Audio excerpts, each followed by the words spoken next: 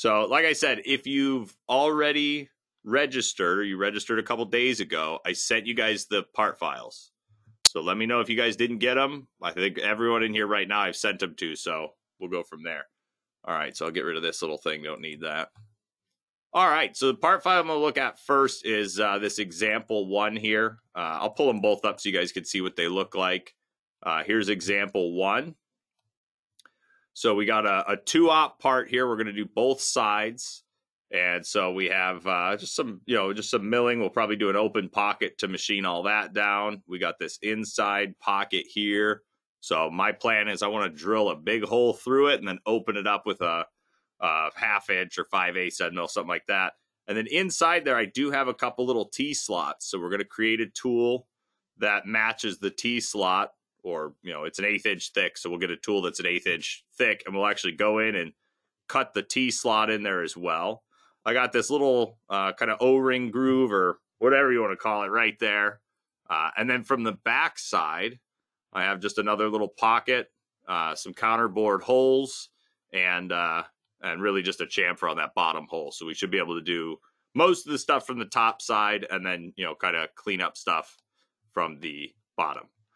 All right, so there's the first part. The second one is the example 2 here. And it is a larger file, so it might take a second longer to load. There we go. It's not larger, it's just got a lot going on with it.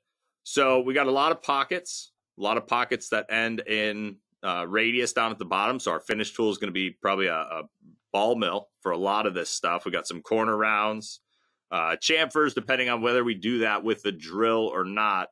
And then we have the whole other side of the part, which is a bit more, but most of it should be pretty straightforward. We should be able to knock it out, get into some of these areas. These big sections here, depending on the size, I haven't taken full measurements of all this yet. That's 1.5 diameter. So that might be something that we end up having to do like a 3D milling on to create, because I don't have a chamfer tool that's got a diameter of 1.5 inches. So I might splash a little 3D milling into it. And the reason I'm okay with doing it is because you guys probably have them, but the express package, the lowest package of BobCAD that we have, does include one 3-axis toolpath. It's a planar toolpath, so it won't be the best for this, but we'll see when we get there. We'll kind of play it by ear, see where we're going to go with it. So I'm just going to give it like 2 more minutes, just so we can, I got one more guy it's waiting to load in right now, it says. So just give it 1 minute and then we'll get started.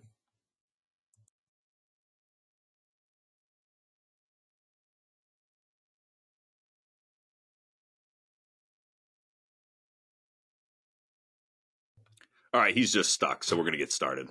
It's not loading in anymore. So, all right. Excuse me. Here we go. So here's our part file. This is the one we're going to start on. So if you guys haven't gotten it to open up, let me know. Like I said, I emailed everybody, so you should have these part files. And if I go too quick, you guys miss anything, let me know so I can go back and make sure to do them. Now, one thing I'm going to do real quick, it's just the way I like to work on parts, is I don't like to have my origin in the middle of the part here. I'd prefer it to be on the top level right there. So what I'm going to do is I'm just going to go up to evaluate and then measure 1. And I just pick any edge that's on the top of this part. So if I pick that edge right there, I can see that my Z is at 0.75. So all I'm going to do is go to utilities and translate, and I'm just going to drop it down in Z minus 0.75, the opposite of what it's sitting at now. And then I always like to set up my values first. You could do this in whatever order you want. You could go pick your geometry, then set your values. I always like to set my values, then pick my geometry. That way my preview just pops up just immediately, and then I can hit OK and then cancel out. And so now, let me get rid of this arc that I have right here because I don't need that no more. Oh, I'm going to grab my select tool. Grab this right there. Delete. All right, who just joined? Who just joined? Who's the newest one? Larry, Mark, Mike. Let me see. If you just registered, then I have to send you some part files real fast. So let me do, all right, so Michael, I'm going to send you some part files real quick. Give me 2 seconds, guys. Let me just forward this email on to Michael, whatever you go by. I'm Mike, by the way, in case you guys didn't know. Let me copy that address and send it off to you. All right, cool. So it's on its way to you now, Michael. It's just the part files we're using today. It's got a couple little things in it. So I wanted to make sure everyone's got some part files. This is example number 1. There's example number 2. They're inside of a zip folder. I gave you 2 different files, so it should work. All right, so now getting into this. So I want to start off, I'm going to just close down this measure entity box, and we're going to go create some stock. So I'm going to say CAM tree. I've already started a CAM tree. Let me delete that. All right, and I'm just going to right-click on CAM defaults. I'm going to go down to new job. Inside a new job, this is where we get to pick that machine. So either pick your specific machine if you got one, or in my case, I'm just going to use this BC3X mill. This should work just fine. And then from here, I'm going to go right to the stock wizard. So from the stock wizard, the first thing it always asks for is this workpiece. And this workpiece, when you're selecting geometry for this, what you're trying to select is a solid model, always a solid model that represents the final finished part. And essentially what we use this workpiece for is pretty much the simulation. When you open the simulation, you'll get to see a copy of your solid model, so you can actually compare what you're cutting to what kind of BobCAD's creating with the tool path. So you can kind of see what's left over. So all you do is you pick the solid and then hit next. You don't have to hit OK. If you hit OK, it closes the stock wizard. And then you still have to run your whole stock wizard. So just click it and then hit the next arrow there. And there is our stock dimensions right there. So we could see X is 6. I'm good with that. Y is a 6.9282. And that's just from point to point. So I'm going to round that up. We'll say it's 7 inches. It's not much extra, but 7's, I could get a piece of stock 7. And 6 inches, yeah, we'll say it's squared up. Now, a lot of you guys, when you get into this, facing is a big thing. I have a lot of discussions with guys about how you do facing and all that stuff. And so if you have a known amount that you're going to take off the face of your part, you're going to take off 20 thousandths or whatever, then add your 20 thousandths into here. All right. If you're going to be touching all your tools off of the rough stock, then add that extra geometry into this offset box. So I could say we got 20 thousandths on the top of the part. The way that I usually end up facing, though, is I take a measurement of my stock. And in this case, I need the final dimension to be 1.75. So if my stock was, say, 2 inches, what I could do is I could load my part into the machine. I could touch off my tools off the rough stock. And then before I set my Z, I drop it down however much, 1/8 of an inch if that's what I want to use. Or I could just take off 20 or 30 thou off the top, and then when I flip it over, I could take off the rest. So the way that I do this is I like this surface. All right, so this will be kind of my machined surface. I like that to be labeled as my 0 plane. That's my Z0. So when we do this, I don't add extra stock. I rely on myself at the machine to drop the Z down, call it 0, and then when I run my facing pass, it's going to go in and kind of create my 0 level. So it depends. I'll kind of show you how it works. If you guys have questions on it, I'll try and explain it better. I have one customer that this is how we do a lot of our facing, and it works out really good because you're essentially, every time you're doing your face pass, you're creating that 0 plane. And it just helps out with a lot of the tool pathing, because you got to think, if you set your origin 20 thousandths taller and then you face off that 20 thousandths, you have to then remember that every tool path that comes after that has to be negative 20 thou. But by doing it this way, where we're saying our origin is sitting at 0, and we're kind of defining the face, and at the machine, we're going to set the depth, then everything still starts at 0. Everything's going to run at 0. So when we face this, the top of part's going to be 0, and the total depth is going to be 0. So it gets a little weird, but just give you a fair warning now. Like I said, though, you can absolutely leave your top part or your face material. So if you wanted to leave 20 thou, 60 thou, whatever you got on top of the part, be sure to add it in. And then all your tool paths after the facing has to have that negative amount that you took off. All right. Remember, when you're doing your stock definition, this stock orientation is only going to ever be used if your part's kind of on a weird, goofy angle and you're trying to orient your stock to match the part. All right. So we're not going to do anything with the stock orientation. We'll just go next. And then right here, we have our machine setup. So machine setup 1. Yeah, that's the machine setup we're defining. And then we have our origin. And this really depends on where you want to go. I'll go with the back left corner for now. If I was going to do, if I already had a hole in it or something, I might pick off the hole if I could. Top dead center on this one wouldn't be a bad option either. It really depends on how you guys are getting your, how you guys are finding zero. If you're using a probe, absolutely. Find the center of the stock. It's going to be just fine. If you're not, you're using a corner, set it up off the corner, whichever corner you want to use. So we set it up on that back corner there. And then the only other change I'm going to make, and you guys shouldn't have to make this, the only time you'll have to make this change is if you have the simulation, the pro version of the simulation. So the pro version of the simulation has the ability to see your machine. And so on that virtual machine, we have a defined zero location. And what happens is when we load the simulation, we put our zero location, our origin, in the zero location that's on the machine. So what ends up happening with the machine showing is the part ends up inside the table and I get errors the whole time telling me that I'm machining through my table. So for me, all I'm doing down here on this work offset XYZ is I'm going to add a Z of the part's about 1 3/4 thick, 1.75.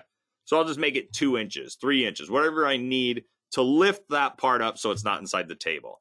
This does not affect the G code in any way. You could just leave it blank if you want. If you don't have a simulation where you see the machine, you don't even have to worry about this. But for those of you that do see the machine in the simulation, you're going to want to add this value so that it lifts the part up. And then right down there, that's our clearance plane. Same clearance plane we always need, always use. This is where we set it, whether it's a drilling, a milling, 2 axis, 3 axis, whatever it is, this is our clearance plane. If you change this later on, so say we add a few tool paths to the job, and then you realize, I set my clearance plane way too low. I got to go higher on this, especially on this specific tool path. This does work retroactively. So if you change it after you've created tool paths, it will update the tool paths that were already created. All right, so we'll go ahead and hit OK. We can't go next anymore, so we'll just hit OK. And there it is. So I have my stock made. I'm just going to right click and blank that out. And there we go. So now coming up with a tool list for something like this is, this one's not too bad, but I want to do some fun stuff with it. So I want to drill a hole down the middle. And so the first thing I want to do is go to evaluate and just measure 1. And I'm just going to measure the diameter of that hole right there. And we'll see the diameter is 2 inches. That's perfect. What I'm going to end up doing is I'll do like a 1-inch drill through. That way I can feed, I'm going to use a 5/8 end mill. I'm going to feed a 5/8 end mill down the center and then have it kind of use the geometry and then go in and cut the pocket. So we'll pocket it out. So we have a couple ways of doing that. So we got a 1-inch drill that we're going to add to the system. So I'm just going to go over here and cancel out, go to my cam tree. I'm going to right click on my milling tools here. We're going to build a full tool crib. I don't want to do this all on the fly because there's a few different tools we need. So I'll say tool crib, and I'm going to start off with a center drill, and I'll add from my tool library here. And so this one I'll start with, let's go with, let's see. Oh, let's do I don't know if I can get a 1/2 inch into some of the areas because of the hex or the little plus sign kind of thing I got. So let me go with a 3/8 90-degree spot drill. So I'll hit OK. And really with this one, I only need it technically for this center hole here because I could do all the other drilling from the other side. So everything's kind of, I really don't need to. But we'll start with that 3/8 center drill. Next, I'll go back into the tool crib. Let me jump up to the drill section this time. We're going to add from our tool library. And I'm going to just sort by my diameter here just by clicking it. And if you guys didn't know, they added in this thing, you might have read it before, but it says drag a column header and drop it here to group by that column. This is really handy with end mills especially, but drills, it's pretty nice too. What you do is you could take the diameter and drag it up into this column, and it'll sort by all the diameters. And what's cool is it's a set diameter. So if I expand my 1-inch drill, I only have one 1-inch drill. But if you do this with end mills, you might have, when you sort by the diameter, most end mills, you'll have more than one. There's usually a standard version and then a long version. But like a 1/2-inch end mill has a standard version, it has a long version, and it has a ball end mill version. So when you sort by your diameter, or you sort by your label, or whatever category you want to sort by, it sorts all the tools, and you get to see I want to see all my 1/2-inch tools, and it's going to show you all the 1/2-inch tools, which is really cool. So there's my 1-inch drill. I'm just going to pick it and hit OK. And there's my 1-inch drill. That's fine. That'll work perfect. So while I'm still in here, I'm going to go add an end mill rough to this. So I'll say add from tool library. And then once again, this is the end mills this time. So I could grab the diameter and sort by that. And then this is my full list of all the available diameters that I have in here. But if I expand something like a 1/4 inch here, I have a 1/4 inch standard, 1/4 inch long, and a 1/4 inch ball. We don't have a lot of ball mills in here, so you won't get that for everything, but you can always create your own. And as long as the diameter is a 1/4 inch, it'll get thrown into this category along with it. So I'm going to go with this 5/8 here. Let's see, we got our 5/8 flat end mill long right there. So I'll pick that and then hit OK. And there's my 5/8 end mill. And then I don't remember the diameter of these corners here, and the width of that's a 1/4 inch. So I'll probably do we'll do like a 3/16 that we could use to cut that slot. Hopefully, technically we could use a 1/4 inch. We'll do it. We might do it 2 ways. We'll see. We'll see which way we like more, because we could get it to do it in kind of 2 passes, or we could get it to do it in 1. But I'd say one of these sides, if we do it in 1 pass, is going to come out with a worse finish. But let me just grab a dimension off of that guy right there, and we'll see it's so that's made for a 1/4 inch tool. So I can use a 1/4 inch flat end mill on that. So let me add that one in. Just right click, tool crib, and then again, add from the library. We'll go ahead and expand the mill. I didn't pick end mill before. There's my end mill rough. Again, sort by the diameter if you like. Find yourself your 1/4 inch. And I'll go ahead and do a 1/4 inch long right there and hit OK. There's my 1/4 inch flat long. Then I'll add that 3/16 in. So I'm just going to go in here. Once again, one thing I want to point out, because I just did it twice in a row, is when you're going into the tool library, if you don't pick a specific category on the left, you get the full library. So to make it a little easier, over on the left, I could say, let's do an end mill rough, and then add from my tool library. And that way it only opens up the end mill rough category here. So once again, I'll sort by my diameter. I'm going to go ahead and find a 3/16. Let's do the long version, only because I got a 3/4 inch stand up with that little plus sign dealy. Then I'll hit OK. And then we need a chamfer mill. So I need something to chamfer some edges with. So I'll add from the tool library on that. And I'll pick, let's go with a 3/8 chamfer there. And I'll hit OK. Right there. So there's a little chamfer. Looks fine. Should be good enough. I'm not taking much off on those chamfers. And then the last one is a corner round right out here. But I don't remember what size I made it. And I don't know if this is going to give me the right measurement. See, it's a spline curve because it's on that corner. So what I need to do real quick is I need to find, I think it's an 1/8 inch radius. But without knowing for sure, I want to make sure to pick the right tool. So an easy way to do this is to find the intersection. So just a little bit more CAD, I guess, from what you guys might have seen yesterday if you were here. But if the part's, kind of in a known location, like I know exactly where that part's sitting, what you could do is under Create 3D, there's this option way over here called Intersection Curves. So what we need to use intersection curves is we need a plane that intersects our part. So the way I'm going to do this is I'm going to add a new layer. I'm just going to call it plane. And then I'm going to go down to my UCS tab here. So I have my my coordinate system. I'm going to change my coordinate system. I have my top plane here, And so I'm going to go to a front plane. And what we'll see is we have this plane now that runs right through here. Now, it seems like a lot of work to get this measurement. There's probably another way, actually. Let me measure one. If I can't pick the surface, so it doesn't let me do that. There might be another way. This is the way I would do it real quick. So what I did now is I'm now drawing in a different plane. And so if I go to create 2D and I create this planar surface, or in my case, what I'll use is a rectangular plane. The reason I like to use the rectangular plane is because of these options here. It lets me sketch.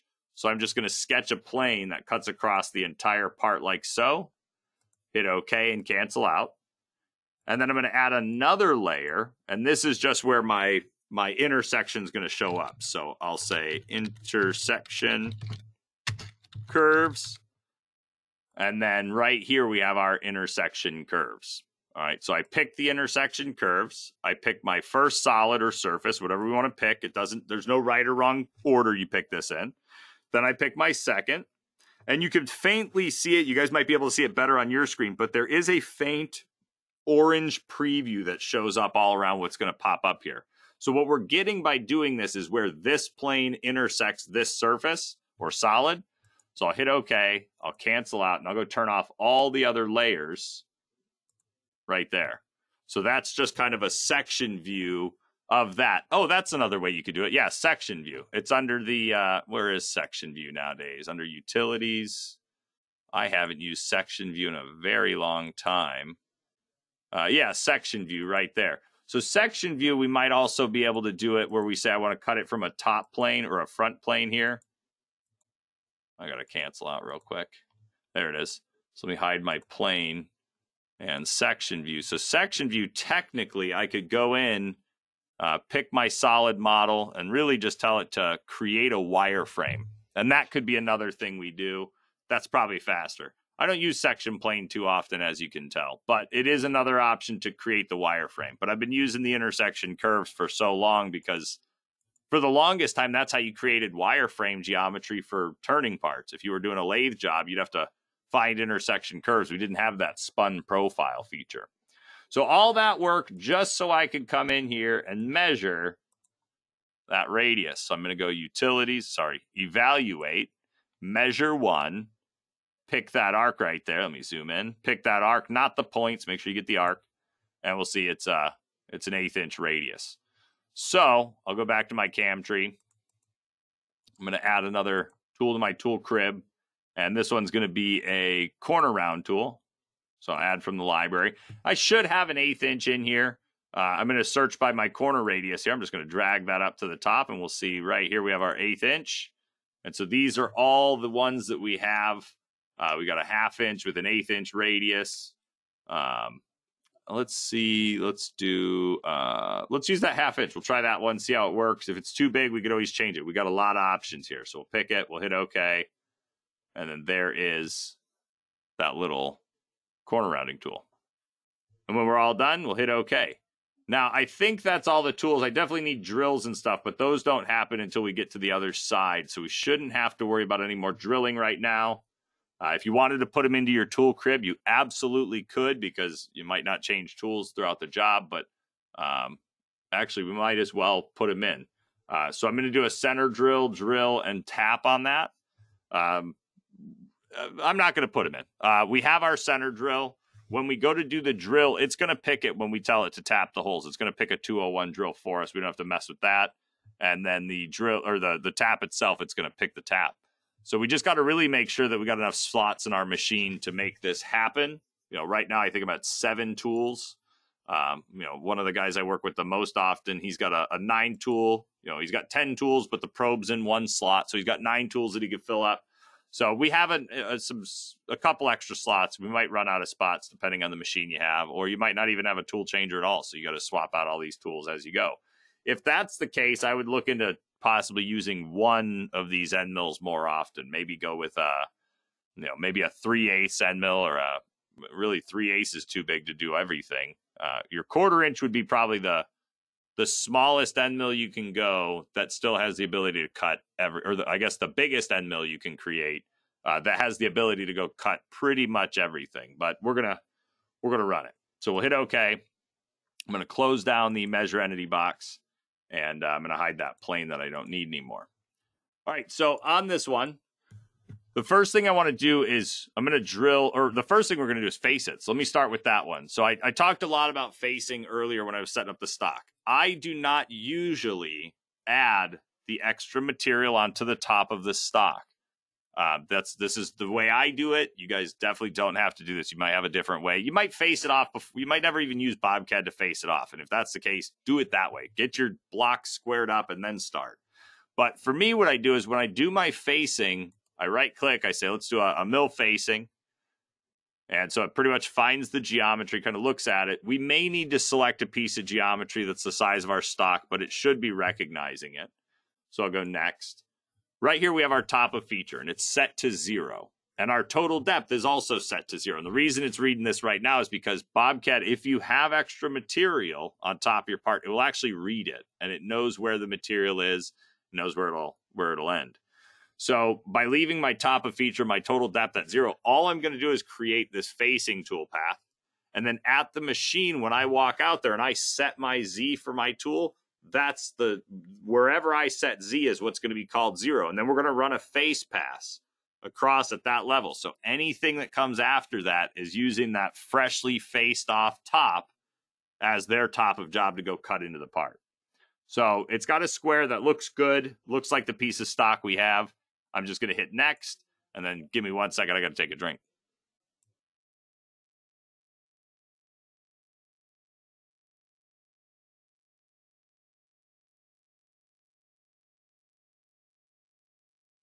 By the way, if you guys have any questions, make sure to throw them in the questions box over there. I don't want to throw you guys off with this. I have confused quite a few people with this facing. So if you're not understand what I'm talking about, I'll try to explain it. The simulation might help me out a little bit later. But remember, use that questions box. Ask any questions you guys have. And yeah. So facing, just going to hit next. Right here's my posting. Got work offset number 1. That's my G54, my E1, my first work offset on my machine. And we're going to ignore that output rotary angle. Right here's facing. So it grabbed one of the tools I had in my crib. It's not the tool I'm going to use to face. So I'm just going to go up to the tool crib.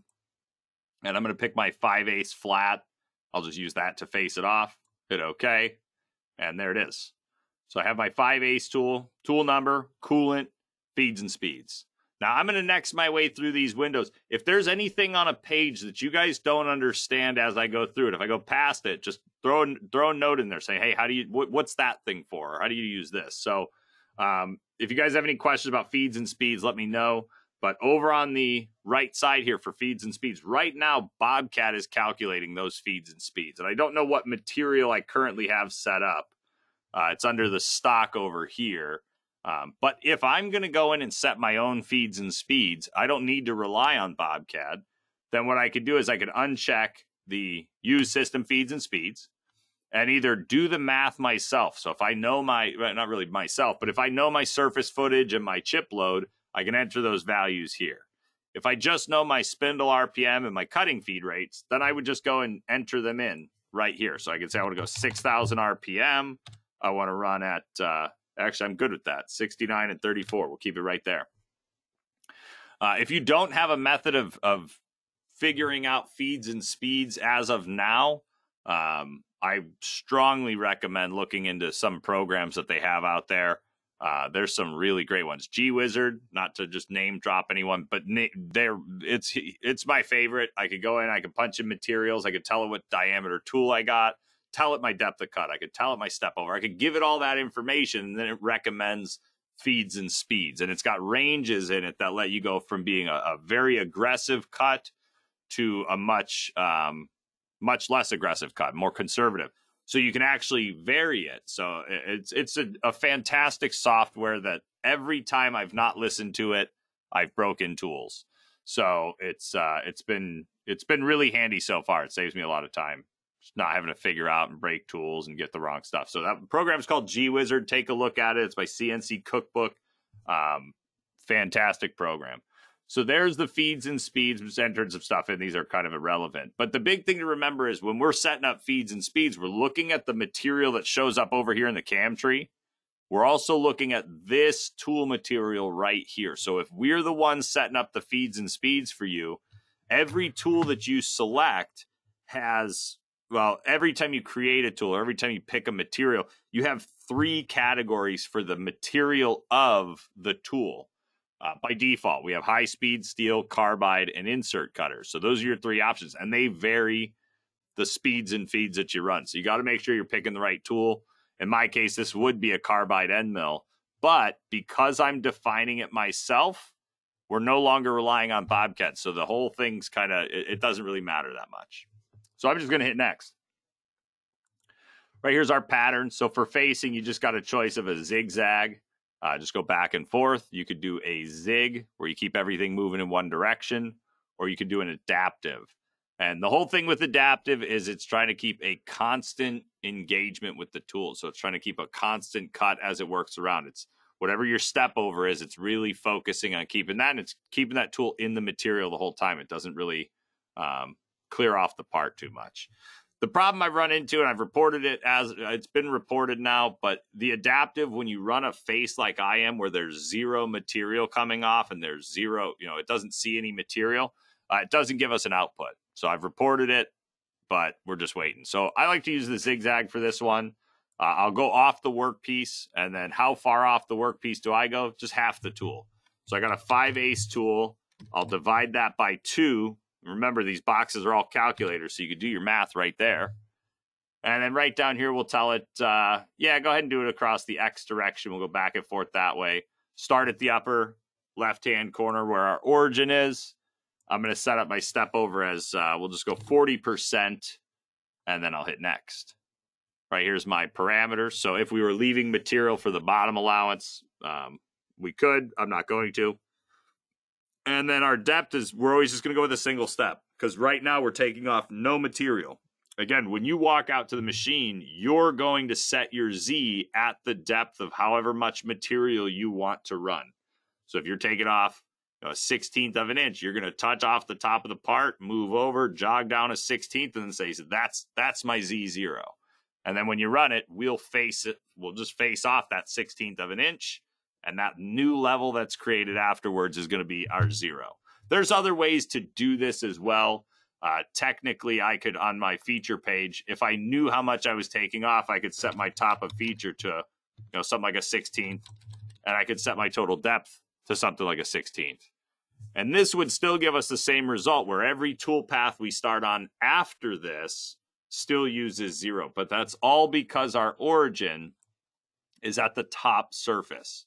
If this origin moves, to the top of the rough stock, that's what's going to give you those changes in, whether or not you have to put a negative value on your upcoming tool paths.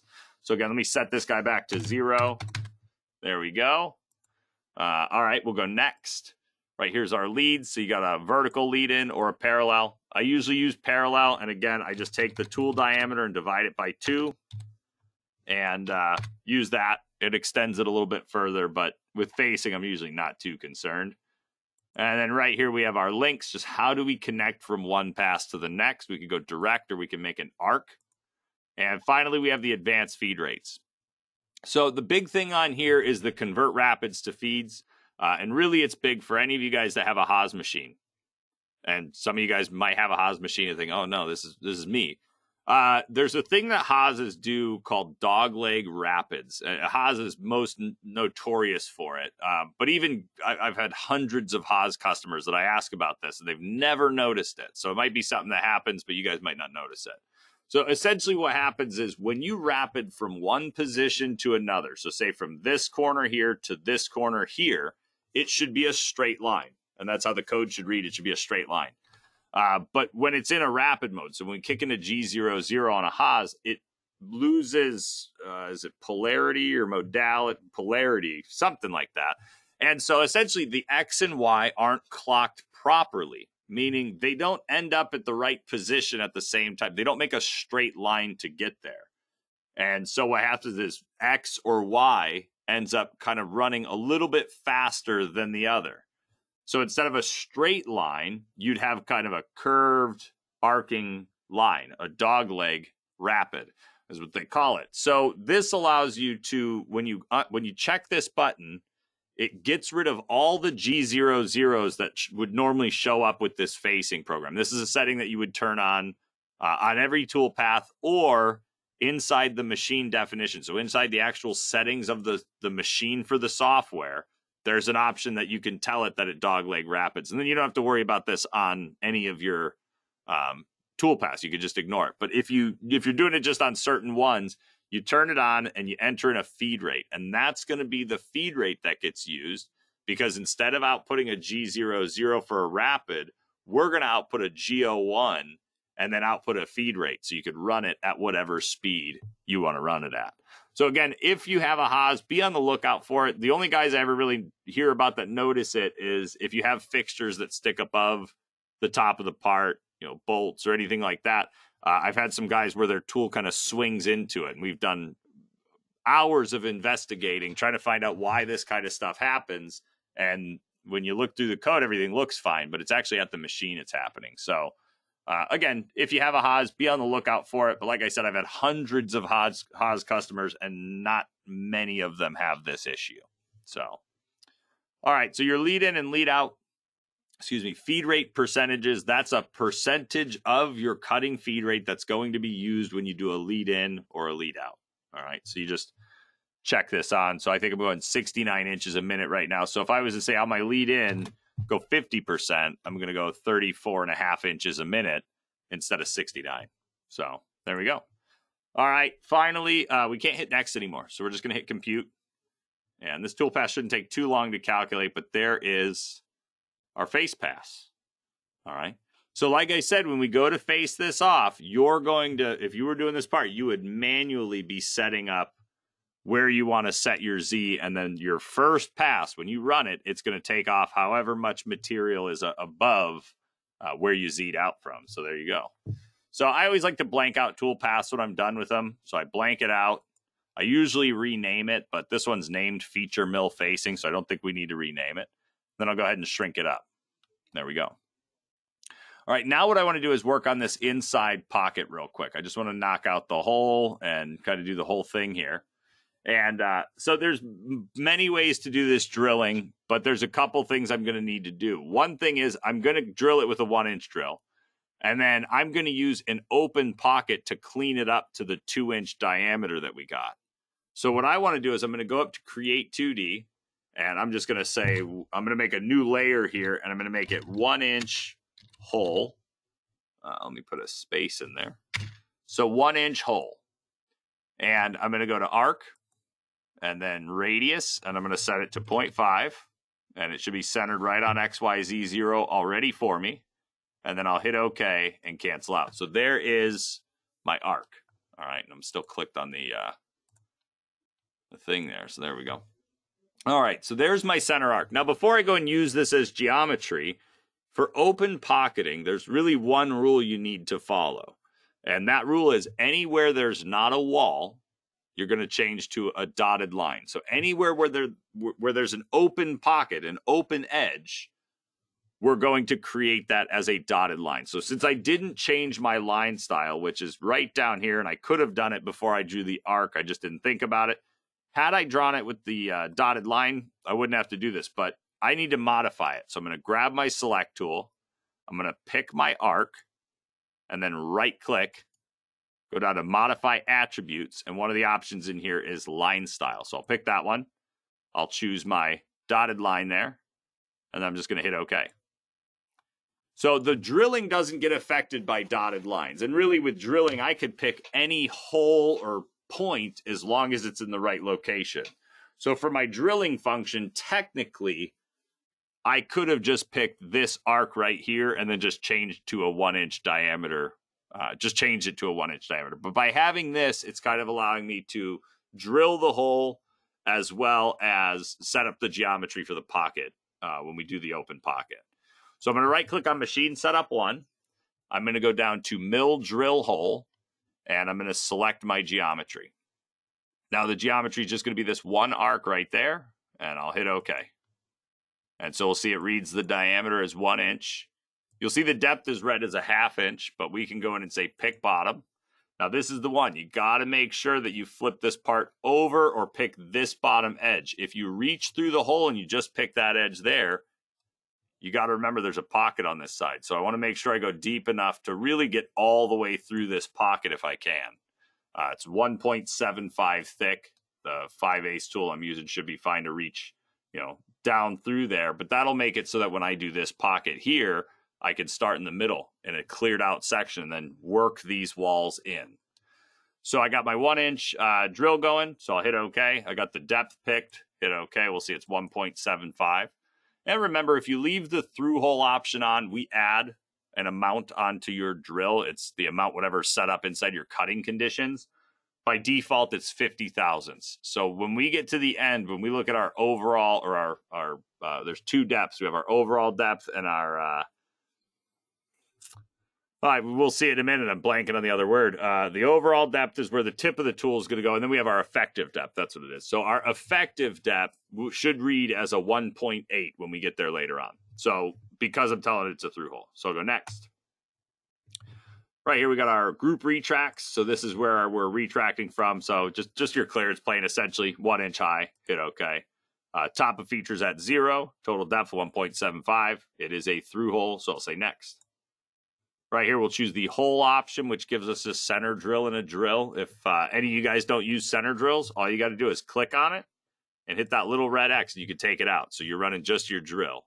But I did set up a center drill in here, so I'm going to choose the hole section again, and that'll give me my center drill and drill back. You could also, not right now, but on features where your geometry is the same, whether it's this drilling and then we go into milling, if the geometry is the same, we can combine features.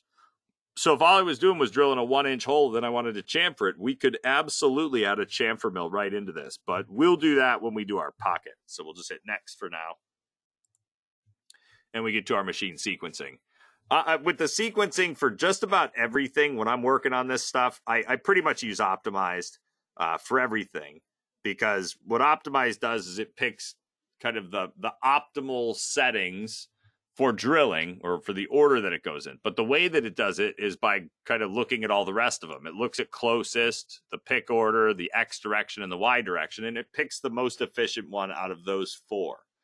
If you're ever doing a set of holes that you're drilling and you have a very specific order that you want to cut them in, you can do that by using pick order. And it's pretty cool how you pick them. I'll do it later on when we get to the smaller holes because I only got the 1 hole right now, so it won't matter too much. But you can actually say pick, and then you just kind of drag your mouse. You click and drag your mouse around the screen, and it'll actually grab all the holes in the order that you touch them in. But like I said, I'm going to use Optimize. There's only 1 hole, so there's no right or wrong on this one. And then I'll say next. Here's my posting. Got work offset number 1. Go next again. Got our center drill, so pick that 3/8 90-degree spot drill that I set up. So I'll go next. Right here we have our center diameter for our center drill. So you can either set up the depth of the drill that you want to go. So if you know what that is, you could set that up. Or you could tell us what the center diameter is. And so I like to use the center diameter. I could come in here and say, I want the center diameter when it's done to be 1/4 inch. And so we'll see that 90-degree spot drill has to go 1/8 inch deep to get there. Over here, we then have our cycle type of packing or fast packing. I can't remember if this was in 32, if this is new to 33. If any of you guys are using 32, this option may not be in there, but again, I'm not 100% sure. So it's something, as you look at your page, see if it's there. It just lets us peck our spot drill. So just going to go in, tell it what to peck by. Should be using 50% of the tool, I believe. I don't know how. I'll have to look at the cutting conditions. But for now, I'll just hit next. Let me see. There we go. All right. 2 seconds, guys.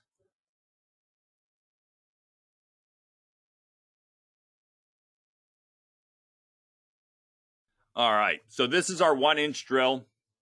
Because I put it inside my library or inside my crib, it already grabbed it. So I don't have to worry about that. Just going to hit next. Right, here's my parameters. So like I said, whenever we do a through hole, we add 50 thou onto it. We're going 1.75 deep plus 50 thou brings us to that 1.8. That's where you're going to get a full width cut, full shoulder width cut, 1 inch all the way down. The overall depth is where the tip's going to go. That's the number you should expect to see inside your code, because that's the one where, that's the depth that the tip's going to go. So it's adding on that extra, 300 thousandths for just the tip of the 1 inch drill. Once again, you can choose whether you want to peck or fast peck with that one. This one's definitely set to 50% of the cutting or of the tool diameter. So this center drill looks like it might be, it's a bit smaller, broken down into 3 steps. I don't know where it came up with those numbers, but this one takes 50% of the tool diameter, and that's each peck. And that's a setting inside your cutting conditions of the CAM defaults. If you right click on here and go down to cutting conditions, there's a pecking option of what percentage we use by default per peck. All right. So when we're all done with that, we can't hit next anymore. We'll hit compute. Pretty straightforward. It's a 1 inch drill. It's done. So I'm going to blank it out and then shrink it up. And the cool thing is, and you guys might notice this as you guys go through parts and do work, eventually it starts to speed everything up. After you start creating a couple toolpaths, a lot of stuff ends up being able to get, copy and pasted. So when we do the open pocket for this inside section, we will be able to do a copy and paste and do it for the outside as well. So we could actually start from this wall here and work out to the stock all the way out here. Or really, what we'll probably do is generate a wireframe piece of this stock here, and we'll have it do an open pocket that way. That way we get rid of all the stock around here. Yeah, that'll probably be how we do it, because then when we flip the part over and we start facing, when we start working on the other side, we'll be able to grab onto this kind of plus sign to hold on to, flip it over, and then we can even do our finish pass, or our, our profile pass around the outside. I really need to do a little bit of a profile pass on this side as well, though, too. So we'll play it by ear. We'll see how it goes. So, all right, center pocket. That's it. So we have our dotted line geometry, and then this other edge that we're going to use this edge right here. That's going to be the wall we want to stop at. So I'm going to right-click on Machine Setup 1. I'm going to go down to Mill 2 Axis, and then select Geometry. Now, when I select the geometry, I'm going to pick that arc and any one of these inside wall arcs. It doesn't matter which one. You just pick one of them. All right. And so our total depth, we know that the part's 1.75. So I'm just going to do the same thing we did before. I'll go 1.8 inches deep. That way we get it to stick out a little bit on the bottom, cut all the way through, so that when we go to clean up that pocket later on, we'll have a nice place to start. So the benefit of doing an open pocket instead of like a straight pocketing is I'm going to get BobCAD to ignore this 1 inch of material that's there. It's also going to start inside that area. It should see it as a safe area to plunge the tool. So we should be able to use vertical leads on all of that. The other thing I'm going to do is on the finish pass of this thing, I want my tool to plunge right down the center, feed to the wall, and then cut. So I have some very basic math that we can do that with on this one. So we'll see it all come together. All right, so we'll hit OK, and then I'm going to hit Next. So we have our top of feature at 0. We're going that 1.8 deep. Next again. I'm going to choose pocketing. Now remember, the geometry that I just selected, and really the geometry we want to focus on as kind of the real selected geometry, is the solid line, not the dotted line. The dotted line shouldn't be run. We're going to try and add, what I'm going to try and do is add a chamfer mill to this. We're going to see the results. It shouldn't do anything on the dotted line. Like, it shouldn't try and chamfer the dotted line. But if it does, we'll have to make a chamfer on its own, just its own feature. But for now, what I'm going to try and do is combine it with this pocket and profile finish. So I'll say chamfer mill, move that over.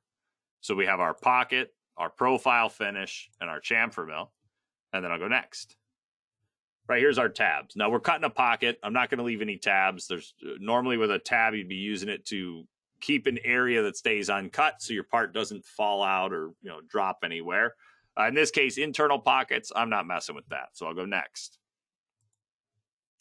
For the posting, got our work offset number 1 once again, and then our contour ramping output. Now, this doesn't affect this toolpath.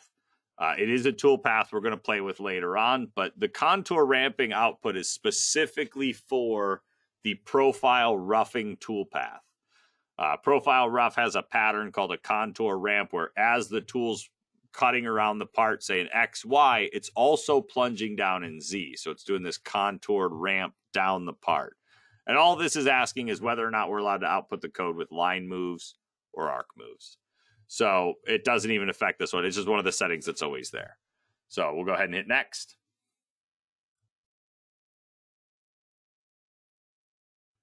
Right here, once again, I don't know how it decides to pick which tools. It's never, it's if you have a tool crib, it always just picks tools. If you don't set up a tool crib, it'll just fill it in with a 1/2-inch tool. So I'm going to go into the tool crib, and I'm once again going to pick my 5/8 flat, hit OK. There it is. So I'll go next. Right here for my patterns. All right, there's 2 pocketing patterns that we have. There's a standard pocket and an advanced pocket. Whether or not you're using the standard or the advanced, you do also have this option here called use spiral for circular pockets. So if you have a circular pocket, you can make BobCAD convert that from your standard linked toolpath to just a spiral. The thing about standard pockets, and this is the big thing to remember, is they are not allowed to do open pocketing ever, because they don't recognize the dotted line geometry the same way. But advanced pockets can. So standard pocket, you have parallel, offset in, and offset out. Well, so does advanced pocket. You have parallel, offset in, offset out. Did that in the wrong order. You have your morph spiral, and then your adaptive roughing or your high-speed machining strategy. So for me, I don't use standard pockets ever anymore, because, yeah, they can't ever leave the part. They're not allowed to. So even if you give them a dotted line, they can't leave that. But the advanced pocket can. So if I give the geometry as a dotted line, then the advanced pocket can open pocket it. But it's all based on the geometry that I give it. So if I don't want it to do an open pocket, I don't make the geometry dotted. I just leave it as solid lines. And really, I just use advanced pockets for everything now. Whoops. So I'm going to go with, on this one, I'll go with an offset pocket out. We'll see how it comes out. Now, I wanted to start on the inside and work its way out, but I want to just turn on this option, use spiral for circular pockets. Why not? We'll see if it can make a spiral. Down below that, we have our cut direction. So you have a climb mill and a conventional mill. So I'm going to tell it I want a climb mill. And then right here, we do have some rest roughing options. If you guys haven't played with rest roughing before, essentially what it does is it allows you to go in. Well, let me start from the beginning. Essentially what it does is you'd have 2 pockets. One pocket with a large tool and one pocket with a smaller tool. You would program the large tool just like normal. There's no fancy options to that one at all. But when you get to the second pocket, you switch to a smaller tool. So maybe we start out the job with a 1/2 inch, and then on the second one, we drop down to a 3/8 or a 1/4 inch tool. The rest roughing allows me to go in and tell BobCAD what I've already cut this area with. So what tool did I already use? And all you do is say, I've already cut it with a 1/2 inch tool. It was a flat bottom, so there was no corner radius. And I left, 15 thousandths for my allowance. So when you do run this, we'd be working on a pocket that now has a 1/4 inch tool in it. So when I calculate it, it's going to take a little bit more time to calculate. But what it's doing is it's figuring out where that 1/2 inch tool would have fit and where it should have cut. And then it's only going to output the tool path in the areas where that previous tool couldn't fit. So it works out really good for working corners into a pocket or just working smaller and smaller tools into your part. It does extend the calculation time. I've had guys that they'll make 8 pockets and they'll start at a 1-inch end mill and they'll work down until they're at like an 1/8 inch end mill. And they'll have, everything references the previous tool. So they go from a 1 inch to a 3/4 to a 1/2 inch to whatever. And so when they do that, everything's referencing that previous tool. And so when you hit compute on that, it will take a bit longer to run. But I usually don't go too crazy with it. I might do a large tool, a medium tool, and a small tool, kind of 3 tools to work together. And that seems to work pretty good. So turn off the rest roughing. over here's our step over. Now, it all depends on how you plan on milling this thing. We have a hole in the middle. So we do have the ability to potentially plunge to the bottom of the hole and then spiral our way out. Just use the whole side of the tool to clean up the full 1.75. And if I was going to do something like that, then I definitely don't want a 50% step over. I'd be something closer to like 10%. But yeah, you know what? I'll do 10%. We'll see what it comes out looking like. What I may need to do is I might need to make that arc in the middle a little bit smaller so we can step away. I just don't want this tool to plunge into the material, which it shouldn't, but just in case. So I'll put that at a 10% step over, nice fine step over, and I'll hit next. So the allowance, this is what we're going to leave for the finish pass on the walls. That side allowance, 15 thousandths, leaving that for the finish tool to clean up. We got the bottom allowance. I'm not leaving anything there. I want it to finish the part. And then down below, we have our depth. And so this is where we have to kind of think about it a little bit more, whether we want to do a single step or whether we want to do multiple steps. So this could affect the last page a lot. I mean, we don't have to go with a 10% step over if we decide to take this out at a quarter inch at a time or 100 thousandths at a time. But I think what I'm going to do is I'm going to do it as a single step. I'm going to run it. If we don't like it, we could change it. We could always, turn these options on. Let's see what we get. And we'll go from there. I picked a 5/8 tool because it's a pretty tough tool and, should do fine. We'll see. So I'll leave it on single step for now. Hit next. Right here's our leads. I'm going to leave it on plunge for this one because, again, with that open pocket, it should be plunging into an area that's safe to plunge into. It's an opened up area. It's been drilled out already. So I'll try it with a plunge. If we need to, we could ramp or spiral in, whatever we need to do. So from there, we'll go next. Right, here's our machine sequencing. Like I said, optimized. Whenever I'm doing anything that has to do with sequencing, I turn on optimized, and you'll notice you have machine sequencing here, here, and here. So turn on optimized, and then say apply to all operations. All right, and then next. Right, here's our links. How do we connect from one pass to another? Do we go with a direct kind of line across the surface? Do we make an S-link?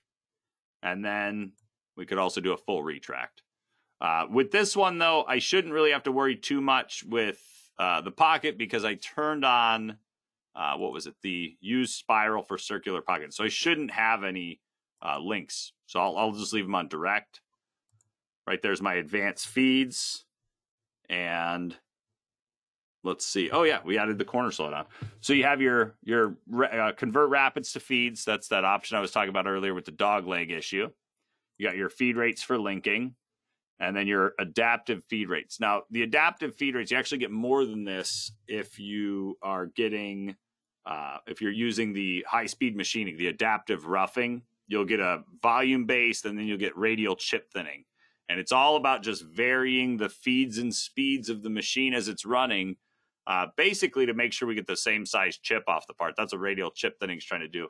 The volume base is looking at the amount of engagement that the tool has at any given time, and it'll speed up and slow down based on that engagement. In this case, because we're not using the exact high-speed strategy, the only thing we can do is slow it down. So if it encounters a bit more engagement than it wants, when it gets into a corner, it'll slow the tool down.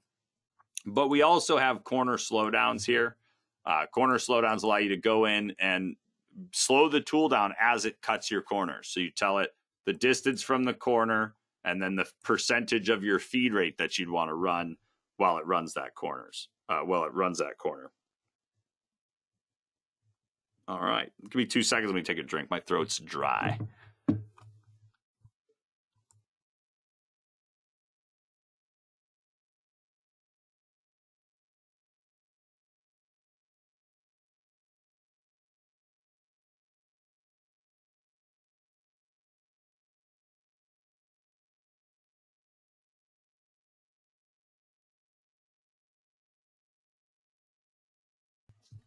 All right, sorry about that, guys. All right, so that's our corner slowdown. We're not going to run that right now. Going to go next, and now we get to our finish tool. So whenever you do a finish pass, like profile finish is really the only one I could think of that's a full-fledged like finish pass. You can either pick a new tool, or in my case, I would use that same 5/8 end mill. So I'm just going to go up to the tool crib, pick tool number 1 once again, and hit OK. And you'll see it usually picks a 1/2-inch end mill. If you don't have something in that category, it'll pick a 1/2-inch end mill. So I'll go next.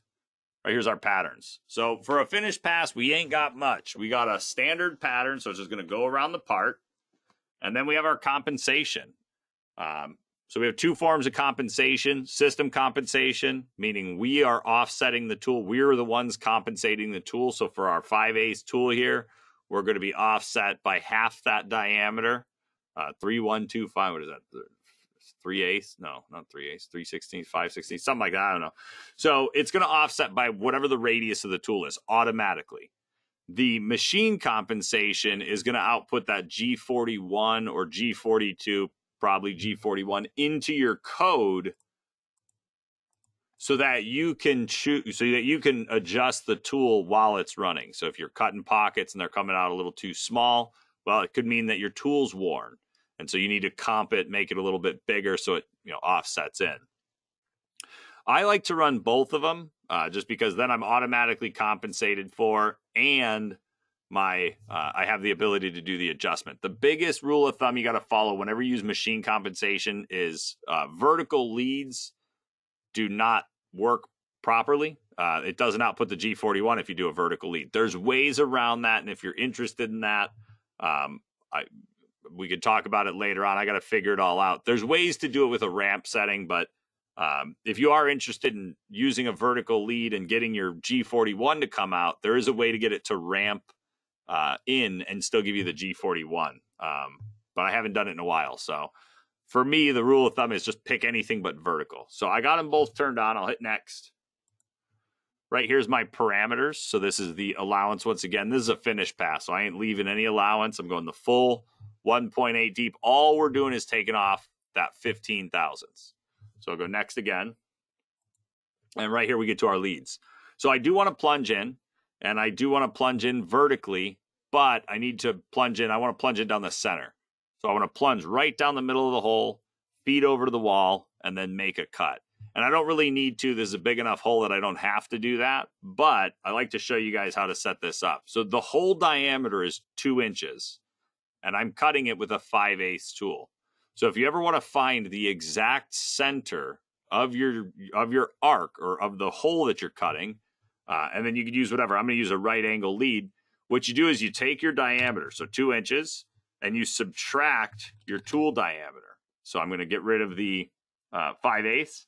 So I'm left with this 1.375. Now that's the amount of material that's kind of left over, after we subtract that tool, but we need to split it so that's even on both sides. So all we do is divide this number by 2. So you take your hole diameter, you subtract your tool diameter, and then whatever the result is, divide it by 2. And so that 0.6875 should be right in the middle of the hole. So we're going to plunge right down the middle. We're going to feed over to the wall. We're going to make our cut, and we're going to feed back to the center and then leave. And there we go. So we'll hit next. Right, here's our corner types. This is an option that I've really just never changed. So I'll just say next again.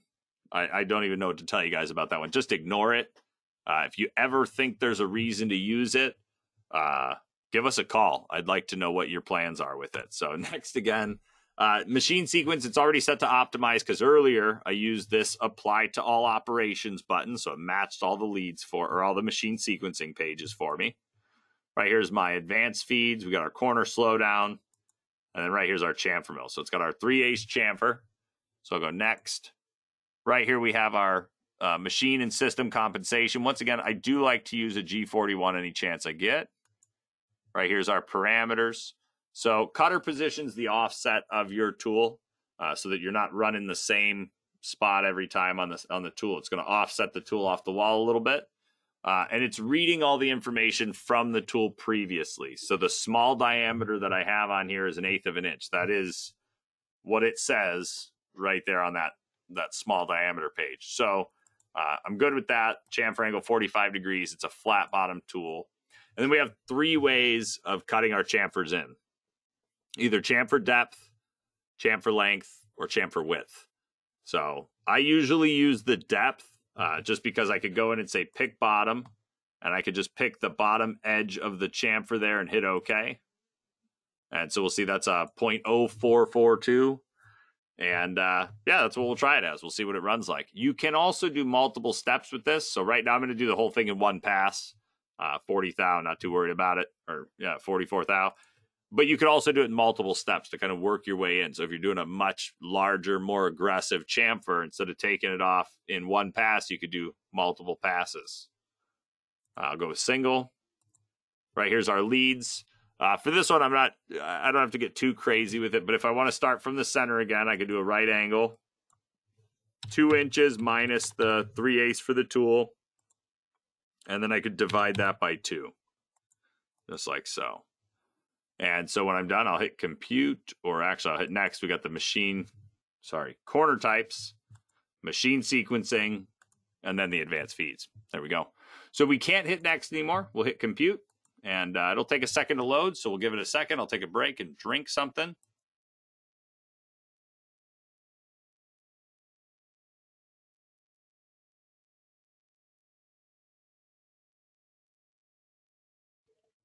And if we zoom out of here, whoops, there we are.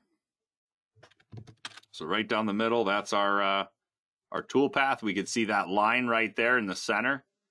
That's our lead line for the finish pass. And then we have our chamfer up top there, again, right to the center. So I'm just going to blank all this out right there. And then I'm going to rename it. So I'm going to call this center hole size up. Let's go 2 inch. There we go. So we know what size it is. Perfect. Shrink that up. That's how I know that I'm kind of done working on that tool path for right now. Now, I might not be done with that. I still got to simulate it, make sure everything's good. But we'll knock out kind of all the stuff we got to do, and then we'll check out the simulation. So there it is, right there. So we got that center pocket made. We have those 2 T-slots in there, and I did not create a tool for that. I just realized. We'll do those in a little bit. Let's get the rest of this thing kind of knocked out. Now, the big thing is that pocket that we just created is a fine pocket. It works great. It's going to do fine for the outside as well. The thing is, I don't remember what size my stock was, because I did make it a little bit bigger. So I want to make sure I get the right size stock, but we have a trick to this. So what I'm going to do is over here in my layers, I'm going to add a new layer and just call it stock. All right. Now, when we do this, if I right click on where it says machine setup 1 and I say edit, this box pops up around my geometry right here. And one of the options that we have, and I will say, if you guys are using version 32, there was a build of it. If you haven't updated to the final build, there was a build of it that this was broken on. So just make sure you're on the newest build of the system. If you need us to send a link, I could send you a link. But what we have is an option here called Keep Bounding Geometry. So I can click that. And I'll just hit OK. And what we'll see is those points stay on the screen afterwards. So if I go and hide all this other geometry right quick, there's all the points and everything I had for that stock. So what I could do is I could go and I'm just going to pick all 4 of these top lines here. 1, 2, 3, 4. So those are the pieces I'm going to keep. And then what I'm going to do is I'm going to drag a box over the whole thing and then delete them. Everything else, just going to get rid of all of it. So now I have this rectangle that represents kind of the edge of my stock. So I'm just going to go in and make that a dotted line, really. So I'll cancel out, grab my select tool. I'm just going to hold shift and click on the edge there. And then I'm going to right click down to modify attributes, line style, dotted, okay. So now when I go to machine this part, let me rename this layer real quick. All right, there's the solid. Hide that, hide that. All right, I don't think I have anything on that layer. Do I? I don't have anything on here that I know of. Oh, it's because it's my first layer. Won't let me delete it, will it? Probably not, right? Delete that layer. Forget about it. I don't care. All right, so there's the solid back on. All right, so we have the solid here, and then we have our stock right there. So we have two ways of picking the geometry on this. There's kind of the, I would say the right way and the other way.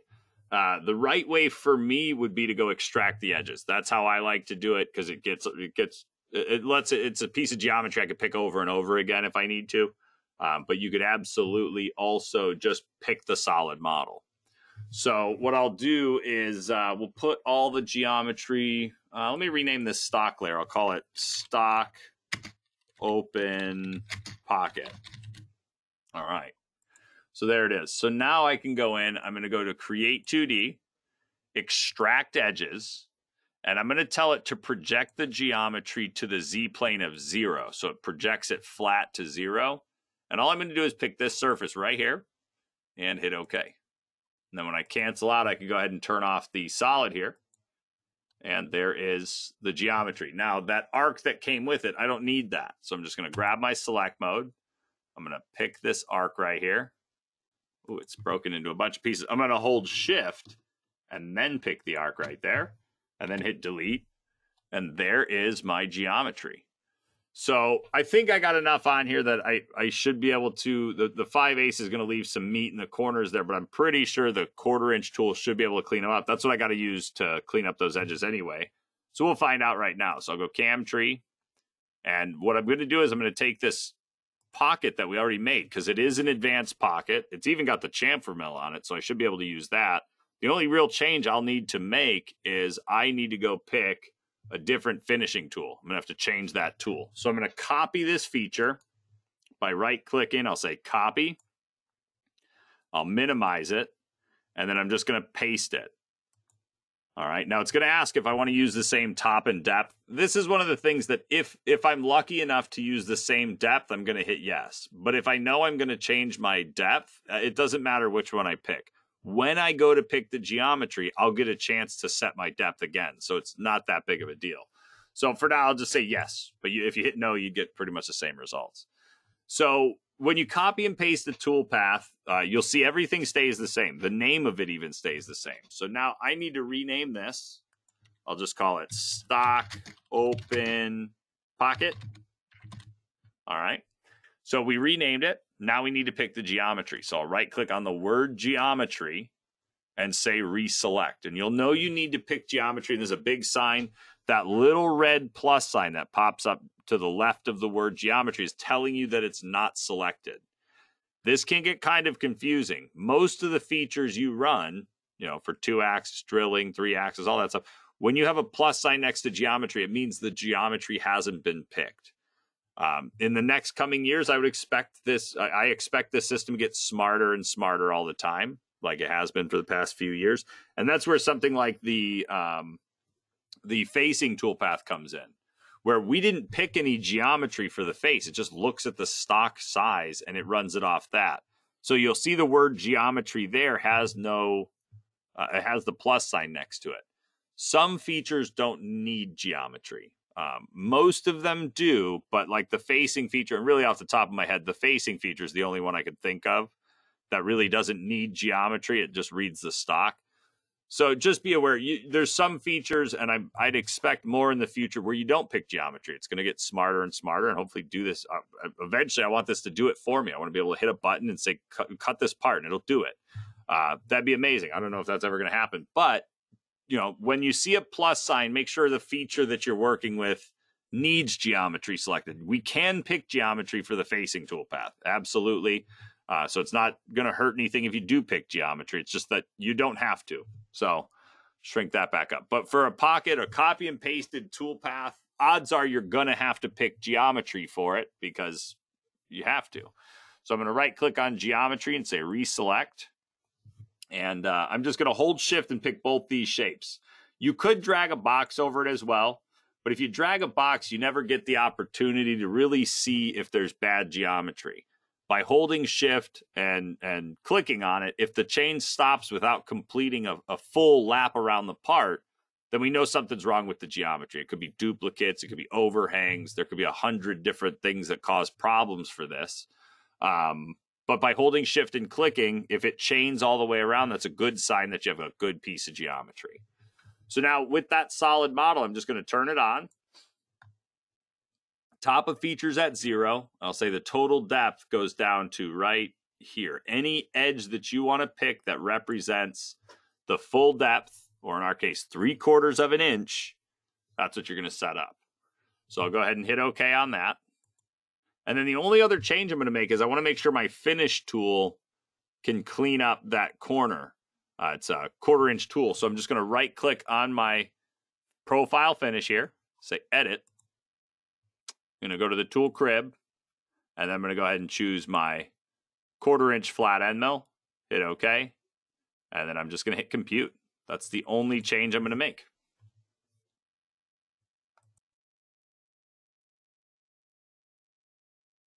And there it is. So we have some options on here as well.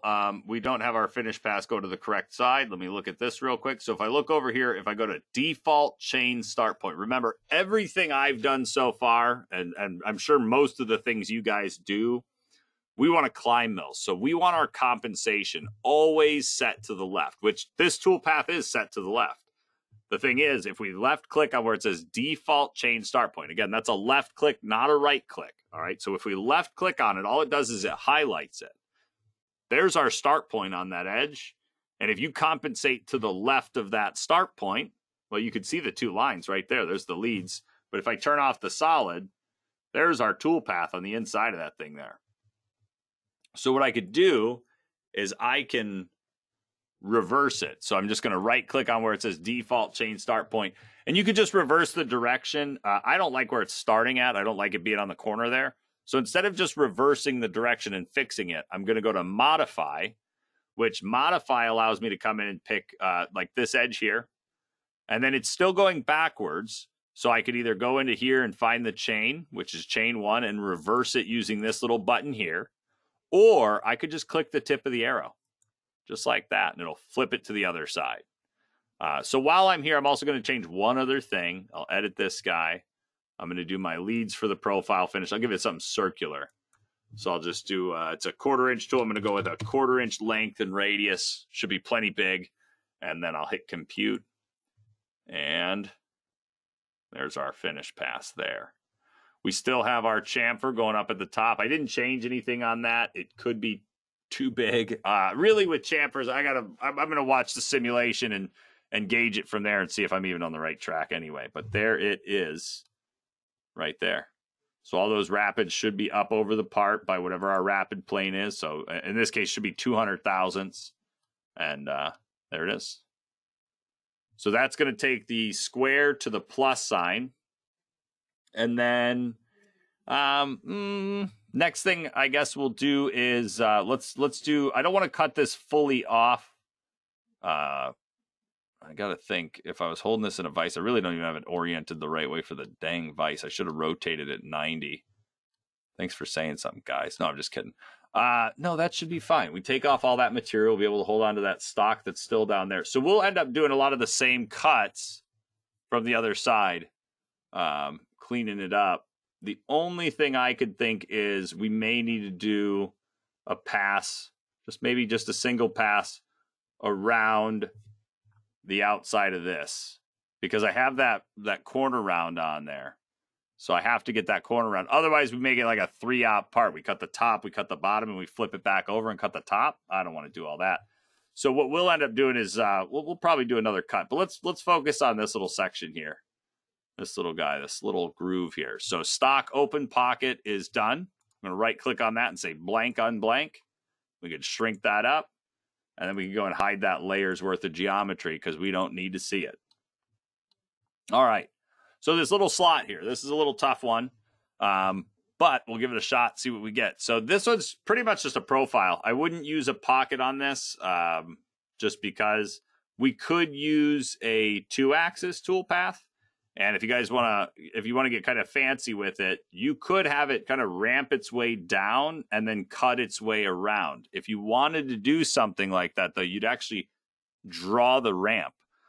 Essentially, you'd have an arc that runs right down the middle of this thing, and then you would have a line that tells it how to cut it. And you wouldn't use a 2-axis toolpath. You'd use a 3-axis wireframe.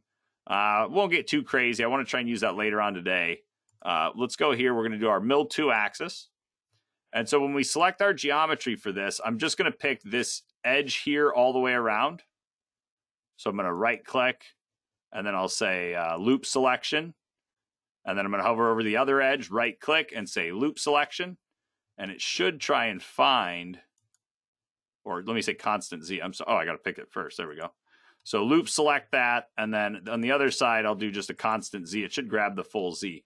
So I'm going to tell it to machine between these two right here. Give me a second. I got someone messaging me. All right, so there it is. So now I have my my part here. Big thing I got to do now is I don't want to start this. I don't have to. I could, but I don't need to start this one at 0. All of this material down to this level is machined off. So the top of part, I'm going to say, is right to there.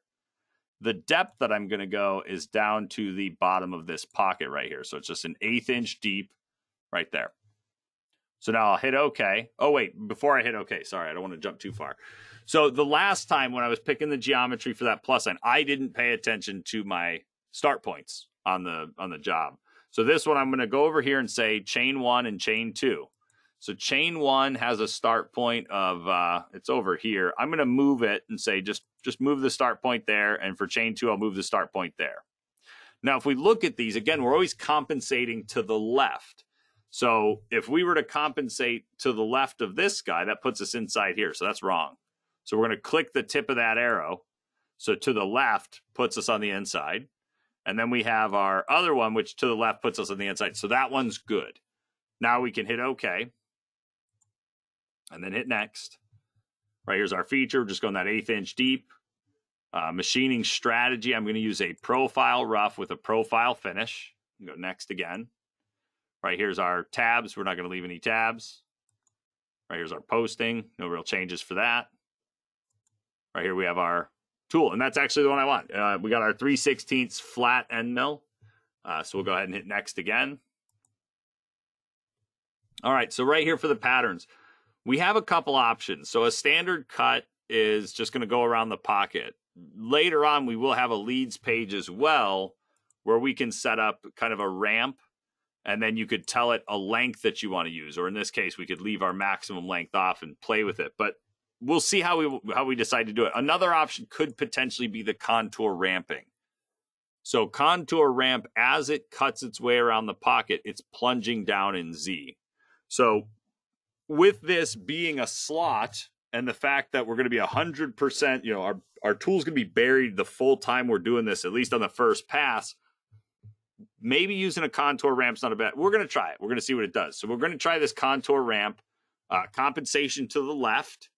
The machine sequence or machine compensation starts to get a little bit tough here because we potentially might not have a lot of space to really fit the tool. But just remember, because we have the system compensation, the lead that we create later on, the compensation's already taken care of.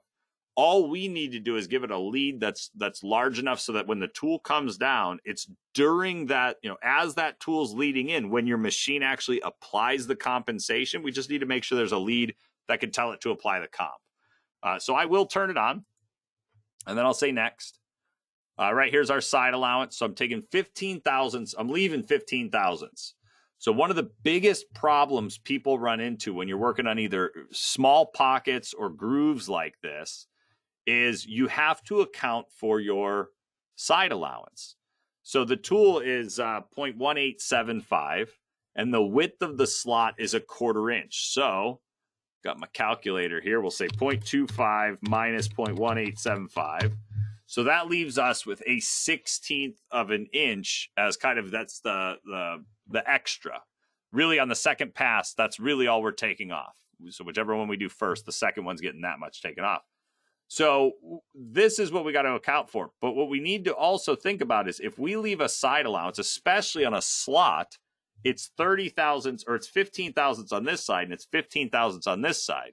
So it's 30 thousandths taken off that. So if we pull our calculator up, we would then say, whoops, I would then go in and say minus 30 thousandths. And so we just have this 32 thou, and that's really what we're going to fit. But really, it's if you do your math and you don't have a positive value afterwards, if you don't, if it's either zero or it's real close, that's the reason sometimes you don't get tool paths in these small areas, because it's got to take into account the size of the tool, and how much materials being left. So just be careful, just be aware of that. See what you think. But yeah, 15,000 should be good. We should get some passes, and then the finish tool is just going to come in and clean those up. So I picked the contour ramp. We got two options with the contour ramp. We're only going an 1/8 inch deep. So I could say do a depth per pass. And what this means is wherever we start, when we do our depth, we're going to make our cut around. And by the time we get back to where we started, we're going to be however much deeper.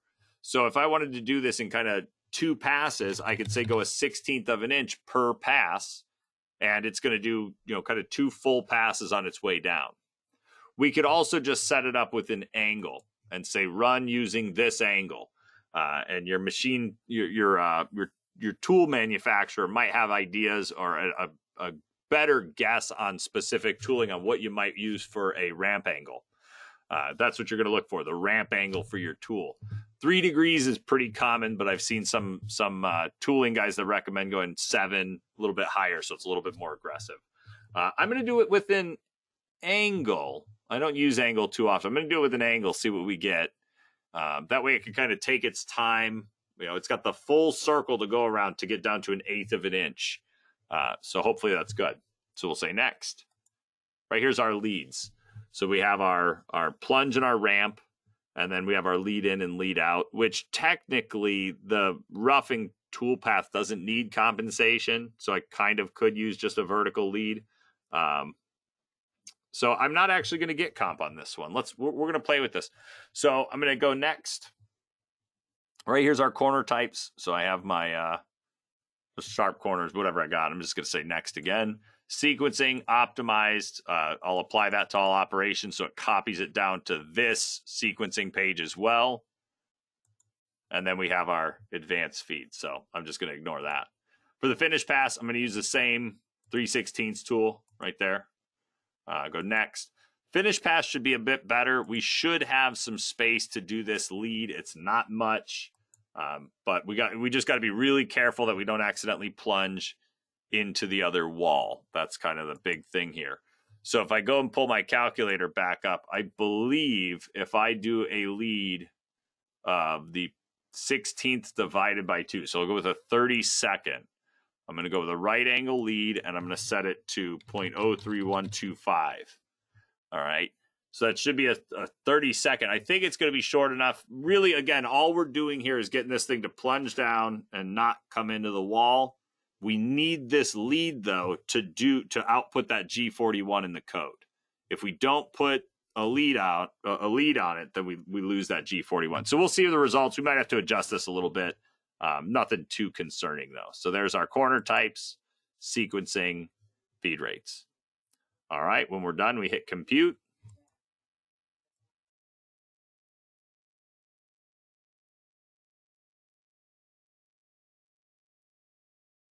And there it is. So let me go ahead and blank all this out real quick. And I just want to look at the finish pass specifically, because it looks to me like it's plunging right in the middle, feeding over, making a cut. So hopefully we're not colliding. And if you're ever concerned with it, all right, what you could do is you could right click on where it says profile finish and backplot. There's our tool. And so I'll turn the speed. Well, I'm just going to step through it really. So let me rotate that. So we see the edge. So we'll see it's going to drop straight down into the slot, feed over to the wall, and then it's going to make its cut all the way around and then do the opposite. That's perfect. So a little bit of basic math, knowing what size slot you have or hole or whatever, and then knowing what size tool you're using, just some basic math on the calculator, and we can figure out some perfect leads for it. Or you can just eyeball it.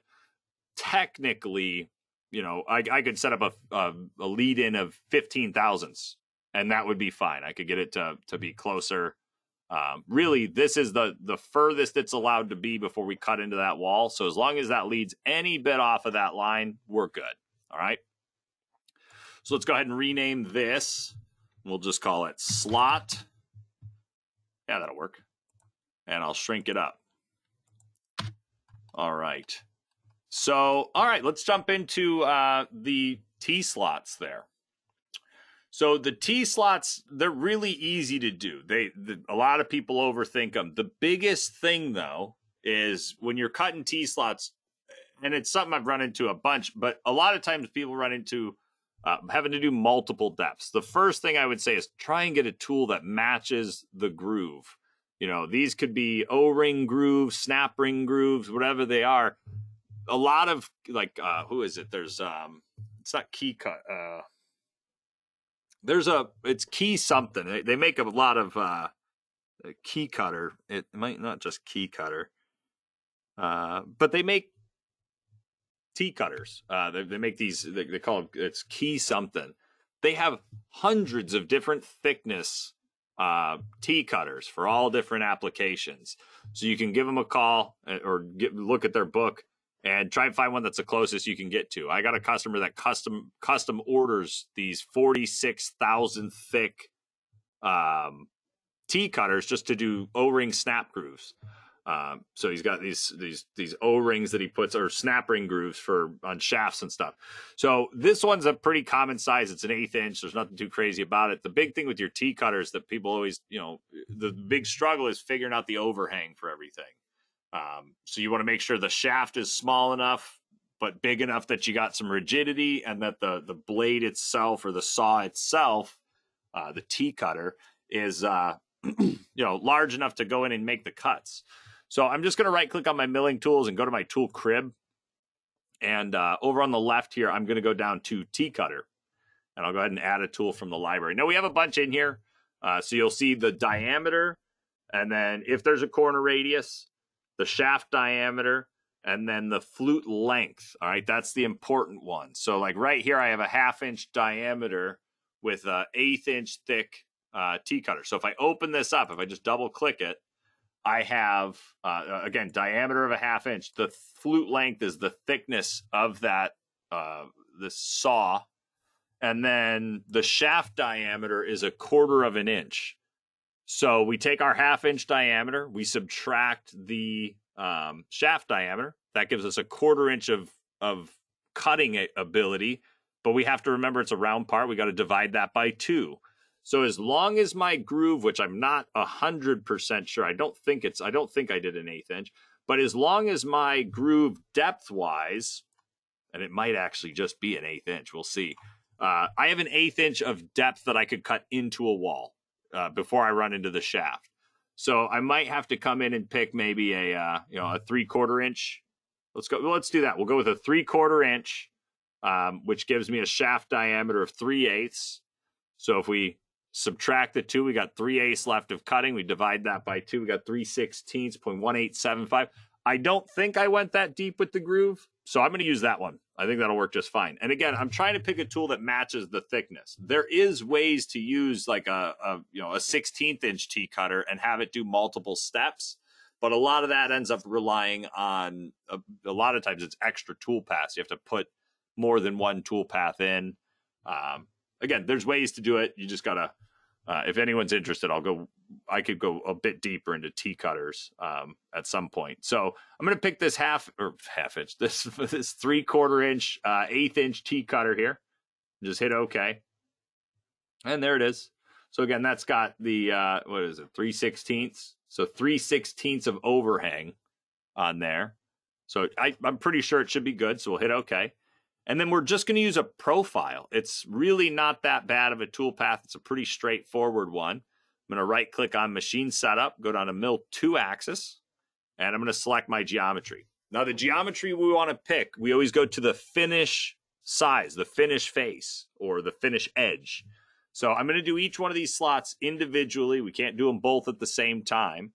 So I'm just going to pick this inside edge. Now that is kind of the back corner of that groove there, but I'm going to pick that, and you'll see the preview of it, showing it right there. And I'll set my depth. So pick bottom. I'm just going to pick the bottom edge of this top groove here. And then I'll hit OK. Now, one thing I didn't do is I didn't measure the hole that I'm picking, the wall that I'm picking. I didn't measure that, so I don't know what the diameter is. But right here, we'll go to our machining strategy. Just a profile rough and a profile finish. Nothing crazy. We got our tabs, no changes. Posting, no changes. And then right here, we'll go up to the tool crib. Over on the left, excuse me, you have all the supported tools for this feature. So we're going to go to T-Cutter. I'll choose my 3/4 inch T-Cutter. There it is. Right here, we have our pattern. So I'll go left with a comp left. Standard toolpath, nothing crazy here. We have our parameters. I'll leave 15 thousandths for another finish pass to get cleaned up. We're going single step because the thickness of the blade is the thickness of what we want to cut.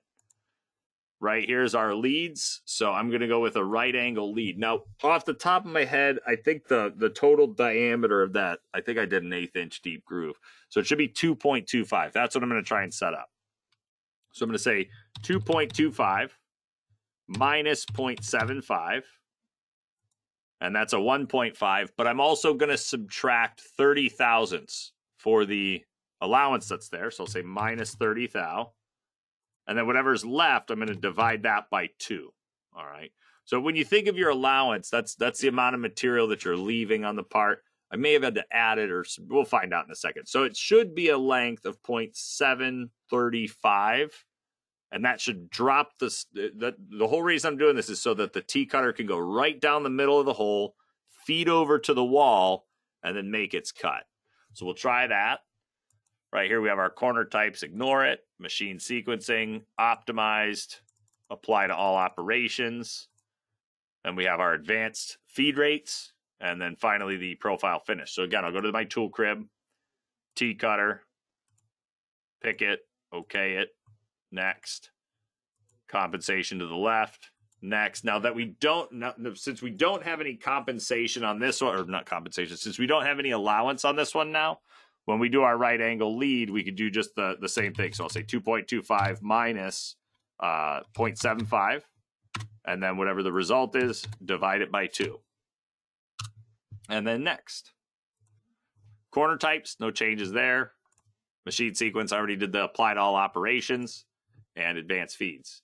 So I'm going to hit compute, and overall it looks pretty decent actually. That actually looks perfect. So let me just measure that corner real quick. I'm just going to go to evaluate, measure 1, and just pick that inside wall. Yeah, 2.25. Cool. So that's it. We have it set there. So that's going to be a T-Cutter that goes in, and I'll backplot that bad boy. So backplot. So T-Cutter is going to come in, feed down the middle, feed over to the wall. You didn't even spiral around because it's only one pass, like goes straight through, and then it's done. So that's going to be, we'll rename this top T-cut. And then I'm just going to copy it. And I'm going to right click on machine setup 1 and say paste feature. Yeah, I'll use the same top and depth for now. I'm going to rename it first so that we have it labeled properly. Bottom T-cut. And then I can shrink out the top one, kind of close it up, blank that guy out. And then for the bottom T-cut, I'll reselect the geometry. I'm going to pick that inside edge once again. The only difference is I'm going to say pick bottom. I'm going to pick the bottom edge right there. Hit OK. Compute that tool path. And blank it out. All right, so there we go. So a little bit more stuff we're going to do. We're going to watch the simulation here in a second, then probably break for lunch. What I'm going to figure out here during lunch is a good way to go about cleaning up the outside here. Because you got to think, we have a square piece of stock. So technically I can go in and I could cut my way around here. It really depends on how much of this stock we're holding on to.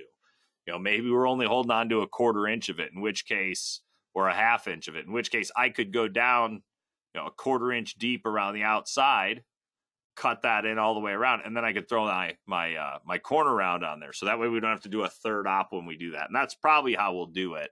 We'll do that after lunch. So let me do a save as here. And this is something I should have been doing this the whole time, saving this. I mean, it would have sucked if we lost all this, but I'm just going to go ahead and put this tool path. All right. And then say save. All right, there we go. Give it a second. All right, there we go. Saved. Good, good. So let's check it out inside the simulation. So I'll stay start simulation.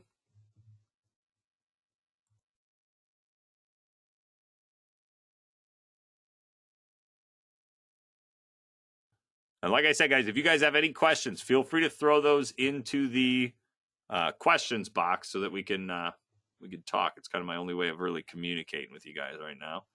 All right, so here we go. This is the part. So I mentioned it earlier. When I go through my stock setup, I get to the final work offset. So what I did was I lifted my part up 2 inches here. And that's, again, because I want my part, it's actually floating. It's got a 1/4 inch underneath it because it's 1.75 tall. If I don't put in that number, my part ends up sitting inside the table. And so if you can see the machine, it's something you'll have to change. If you can't see the machine when it's on the machine setting, it's nothing you got to worry about. Most of the time I run it with the workpiece stock option anyway. And so here we go.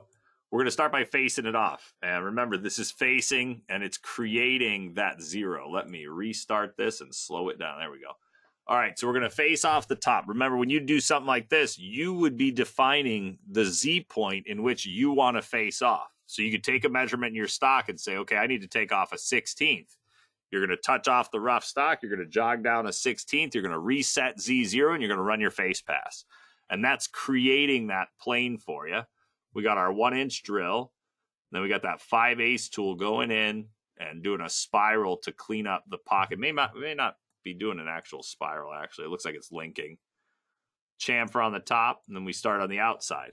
And any one of these passes, if it looks too aggressive depth-wise, it could be. And you might not ever run a job this aggressively like I am here.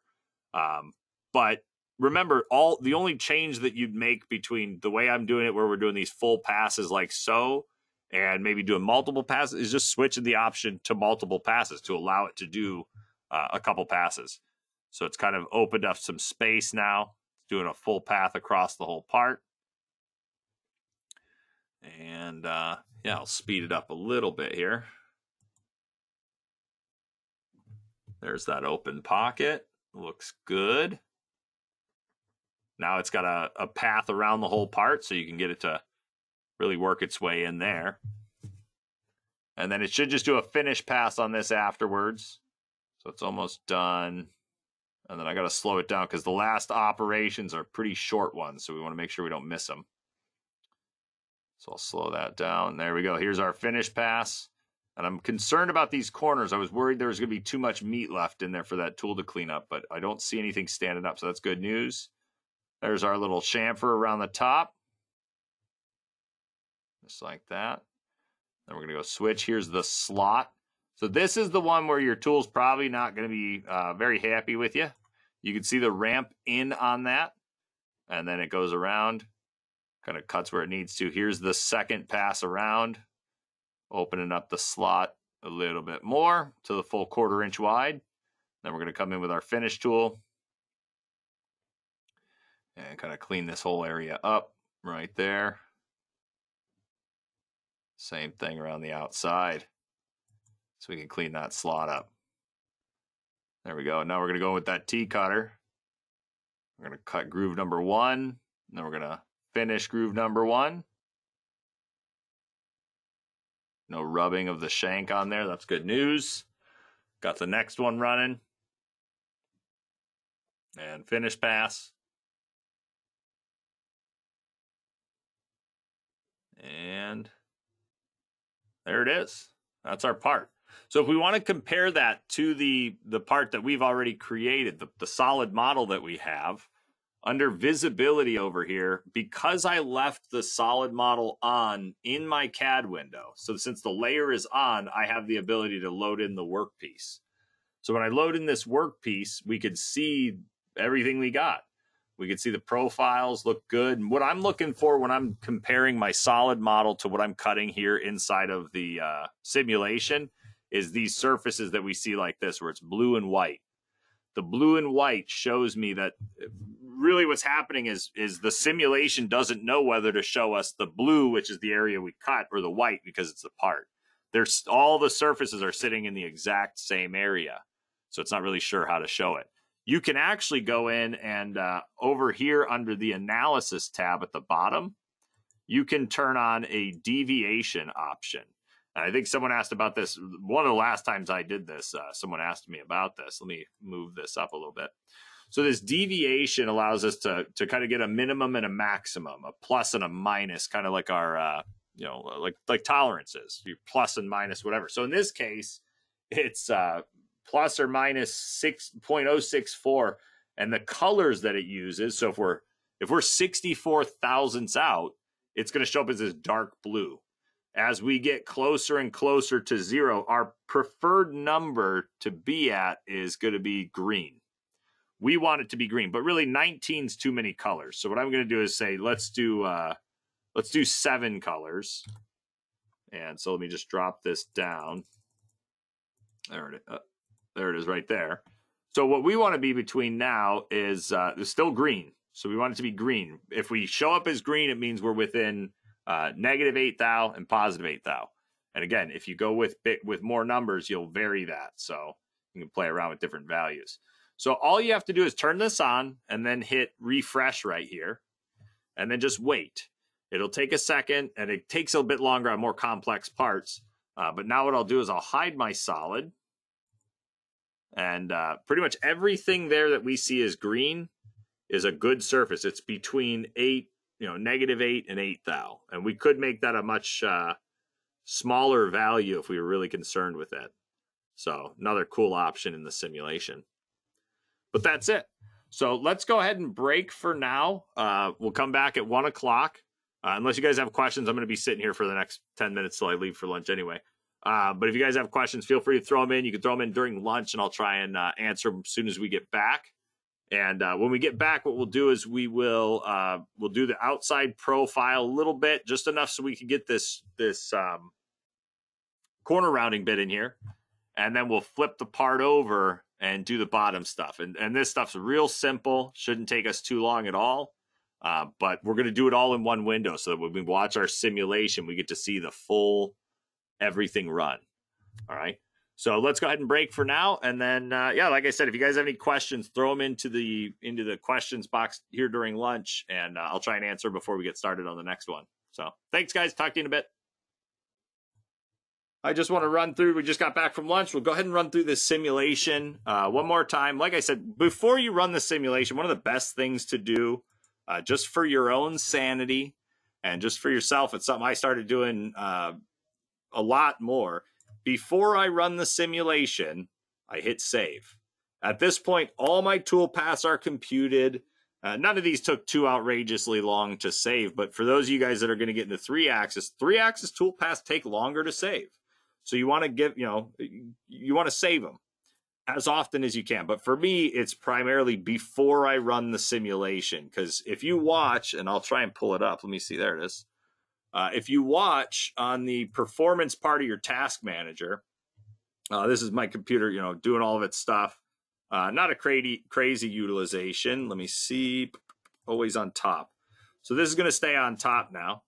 And so I got my CPU reading. So you can see it's kind of doing some work. I got some programs running. I'm also recording this whole thing. So it's a little bit of work.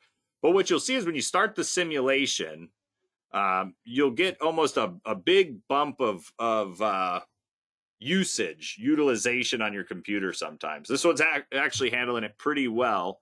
You can see some of my cores of my processor are spiking a little bit, working a little harder. But overall, it's handling it pretty well. And depending on your processor, you may not have kind of enough to give. And I've seen a lot of computers that when they go to launch the simulation, everything slows down. You don't want to do too many things at the same time, but everything seems to slow down when the simulation starts to launch. So you can see kind of the spikes that we hit when we started launching it. You see littler ones here, a big one right there. But overall, it's calmed back down. We're back down to a proper, low-level utilization here. So looking pretty good. All right, so just be aware that the simulation's it's just a hit to your computer when it first starts launching. It's a heavy thing for the computer to start up. So move this back over here, close it down. All right, so again, we got it doing a face pass across this whole thing, just facing it off. Then we come in, it's gonna be quick, center drill and drill. We open up the pocket, turn that guy to none. Finish it, chamfer it. We start on the outside doing all the roughing for the kind of plus sign shape we got there. Switch tools, finish with a, I think that was an 1/8 inch, right? Yeah, 1/8 inch, no, 1/4 inch. 1/4 inch. Yeah, because they're 1/8 inch radiuses. There it is. Chamfer on the top there. Looks good. And then going and doing that O-ring groove, that slot that we got in there, whatever we want to call that thing. Coming back, cleaning up. Remember, that one's doing a ramp, so you see that little ramp entry. I only got it at 3 degrees, so we could go even smaller if we went with something like a 1 degree, or we could go more aggressive and get down to the bottom even faster. So let that finish running around there. T-cutters on the inside. We got a rough and a finish, and they're done. All right, so I was thinking about this during lunch, how we could get away with doing this. And for me, I guess it really depends on how we're holding this part. You know, when we go and show our stock, where is it? When we show our stock, you know, here's my stock. If I'm holding on to this ledge right here is 1 inch tall, all right? So I'm going to say that I'm holding on to this bottom 1/2 inch. I've already taken off all this material, so I just want to go from here down about a 1/2 inch, or we'll say like 3/8 of an inch we'll try and do. And I'm going to use my 5/8 tool because that'll hopefully open up a nice channel that we could then come in and do our corner round on, so we don't have to flip-flop back and forth with operations. So I'm just going to go over here, right-click on Machine Setup 1, and I'm going to do a Mill 2 axis. When I go to select my geometry, the easiest geometry to select is this bottom edge. It doesn't matter for 2D kind of where the Z level of your geometry is, because you're going to define the start point, the height that it starts at, your top of feature, and you're also going to define the depth. All right, so I'm just going to hover over this line here, and you'll see it lights up pink. I haven't clicked on it, but if I hover over it and I right-click, I get an option called a constant Z or a loop selection. What constant Z is going to do is it's going to grab the chain around the entire same Z level. So it's going to run that chain along the Z level and kind of grab what it can. The loop selection is better for geometry that's not sitting flat in a Z plane like this is. But what you do is you right-click on your edge and say loop select. And then what you'll see is a preview of the 2 possible loops that can be created from that one chain that I picked. So we have a loop that goes all the way around the outside, you know, the bottom of it there, or we have another loop right here. And the way that we select which loop we want to keep is if this is the line I right-clicked on, I pick any other line or any other pink line that's showing up, this preview line. I pick any other line that goes to the chain that I want to keep. So in my case, I'll just pick this edge right here, and it'll grab the full chain. It now knows which one we want to keep. All right. So big thing with this one is we've already machined the stock down to this level here. So I want to start my top of job from right there, and I'm going to tell it to just go 3/8 of an inch deep. All right. Now I'm also just going to turn on my layer here that has my solid on it. Just because if we kind of look at this, I think using this edge right here, this corner is a perfect spot to set up our start point, because I could do a parallel lead in and a parallel lead out, and that's a pretty thin piece of material that we got left right there. So that's what I'll do. I'll say chain. Oh, look, it already picked it for me. So the only thing I got to do, I'm going to use that corner, and I'm going to go ahead and reverse the direction right there, just like that. All right, so there it is. So now we have our top apart, we have our depth, so I'll hit OK. And on this one, all we're going to do is a profile. So we'll go profiling, which gives me a rough and a finish pass. On this one, yeah, I'll do a finish pass just to bring it to size. Realistically, I could probably get away with just doing a profile rough. and then leaving my allowance at 0 if we wanted to do that. But I'm going to do a profile rough, a profile finish, and corner rounding, because the geometry selection between the profile doing the outside and that corner rounding is the same exact piece of geometry. So I'll leave it there. I'll go next. Right here's our tabs, no changes on that. So we'll go next again. Right here's our posting tab. Again, work offset 1, that's always what we're going to leave it at. We have our contour ramping stuff. Right here, I'm going to use that 5/8 tool. Should be plenty big to give us a nice channel through all of this and not constrict our tool at all. This is our rough pass. If you want to use compensation on your rough, you can. I don't think it's going to hurt anything, but you don't really need it until your finish pass. 15th thou, I'll do the 3/8 and I'll do multiple steps on this one just because I haven't yet. And then I'll go next, just 2 passes. Now for this one, a good lead for this, and I picked it on that corner specifically because a parallel lead, I could get it to start off the part, I can get it to cut its way around, and then when it's done, I can get it to lead a bit past the entrance. So I'll do a parallel lead. I got a 5/8 tool, so I'm going to make it 5/8 of an inch. We'll see the simulation. Sometimes you got to go a little bit bigger depending on the angles you're working at to get the tool far enough away. Excuse me. Then I'll hit next. Right there's my corner types. I'm just going to ignore that. Sequencing, going to tell it optimized and apply that to all the operations that have a same page. Then we have our advanced feeds, which converts our rapids, leads, feed rate percentages, and that corner slowdown. And then our profile finish. Once again, just going to use the same 5/8 flat for this guy. I could use something smaller, but this will work fine. Got my G41 turned on. Parameters, we're going full depth, just taking off that 15 thousandths. Leads, again, going to go parallel and 5/8. If I had thought about it earlier, what I could have done is on this earlier leads page, I could have said apply to all operations, and that'll copy it down to all of these features. So not a bad way of doing it if you're doing the same leads every time. Corner types, you can ignore that. Machine sequence already set up for optimize when I did the apply to all, and then the advanced feeds. Now, corner rounding and chamfer milling. We already saw chamfer mill earlier. Essentially, they're just finish passes. It's literally a profile finish with a different tool. So the compensation has to be handled a little bit differently. But this should work just fine. I'll go next. We got our corner round tool. It's our 1/2 inch with an 1/8 inch radius here. And you'll see the small diameter length. So this right here for my tool is non-existent. I don't have a small diameter. I don't run into too many that have this small diameter, but you could. I mean, it's like a roller bearing guided corner rounding tool, essentially. You could have that. There's a bunch of different designs. The big thing with this is you're going to have, if you have that small diameter, this bottom section right here, that will affect the depth that you have to set everything up at. We're going an 1/8 inch deep. It's an 1/8 inch radius. The tool's made for an 1/8 inch. So an 1/8 inch radius should work for us with no problems. We'll find out when we simulate it. But by going in, if you have a tool that has that small diameter right on the tip there, you may have to mess with your depth a little bit because everything's based off the tip of the tool. And technically, the tip's way down there. But if you know the distance, you should be able to factor it in. Right, here's our patterns. Again, I guess it's more like a profile rough because it has side roughing.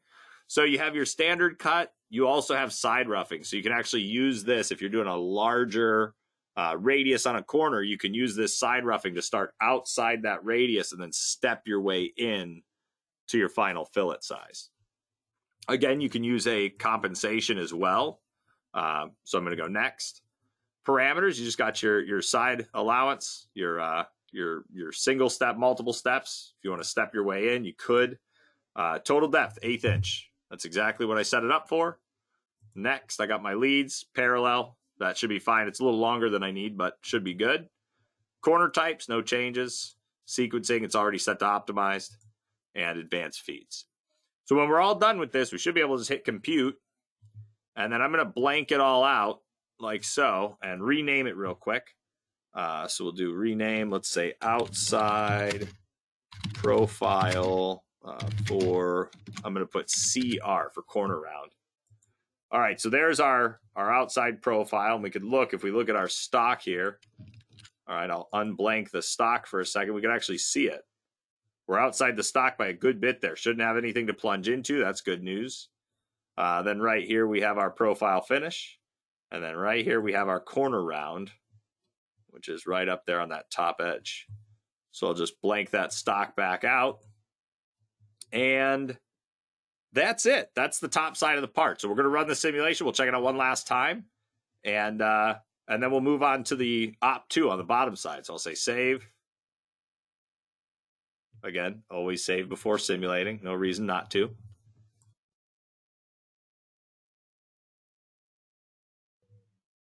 And then simulation. I'll launch it.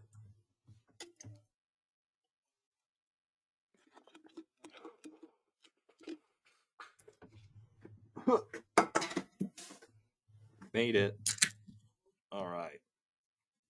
So we've seen all this. I'm just going to fast forward down to right here on the op list, the move list over there.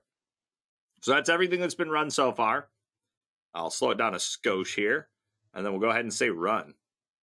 And that's just going to plunge off the part, get into the material. Remember, I did 2 passes on this. I've been way more aggressive with everything else so far, so I probably don't need to go too crazy with this. But that tool's going to hate you the entire time it's doing all of this. So best to take it in multiple passes, slow it down, whatever you can do to kind of alleviate the tool. Here it is, just cleaning up the extra 15 thousandths around here. And then with our 1/2 inch corner rounding tool, it's just going to come in and add that radius right around the corner on there. There we go, and done. So there's the top side of the part. Call it. So now we'll close this down. All right, so for op2, so the whole, not really, yeah, op2 we'll say is we're going to do the bottom side. So we already have some of the geometry we can use for this. So like cleaning up the outside cuts and bringing in that hexagon, we already have that open pocket layer there, so that'll work. That'll tell it kind of where the stock is, where we need to cut to. Yeah, let's do it. So I'm just going to start by right-clicking on, there's 2 places to do this. You could do this by right-clicking on Machine Setup 1, and then you go down to Additional Functions, and then, and then Insert Setup, or you could just right-click on Milling Job here, and it's right down here, Add Setup. So when I do that, I get a Machine Setup number 2. So Machine Setup 1 was here. All right, let me unblank my stock just so we can see it. So Machine Setup 1's the back left corner. So the first thing I need to kind of plan out in my head is when I'm standing at the machine, how am I going to flip this part over? Am I going to go end over end like so, or end over end like so? And that's important. I don't think you'll have too many issues with this part because it's fairly symmetrical when you flip it over, so it shouldn't be too big of a deal. But especially on parts when it's not all symmetrical, you need to know how you're going to flip it at the machine. So what I could do is I could flip it, and I'll say I'm going to flip it along or around the X. I'm going to go over the X. So this is the flip I'm going to make. All right.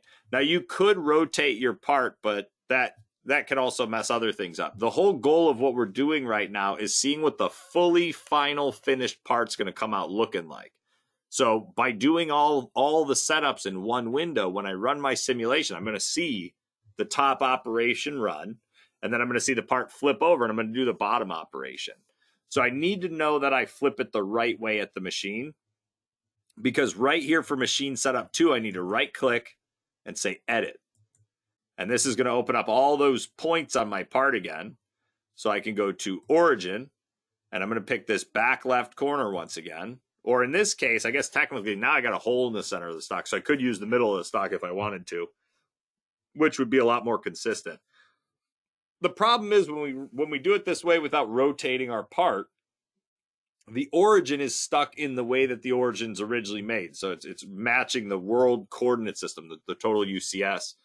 And so we have our Z going the wrong way right now. Whenever we're cutting into our parts, we want Z pointing up, perpendicular to whatever it is we're trying to machine.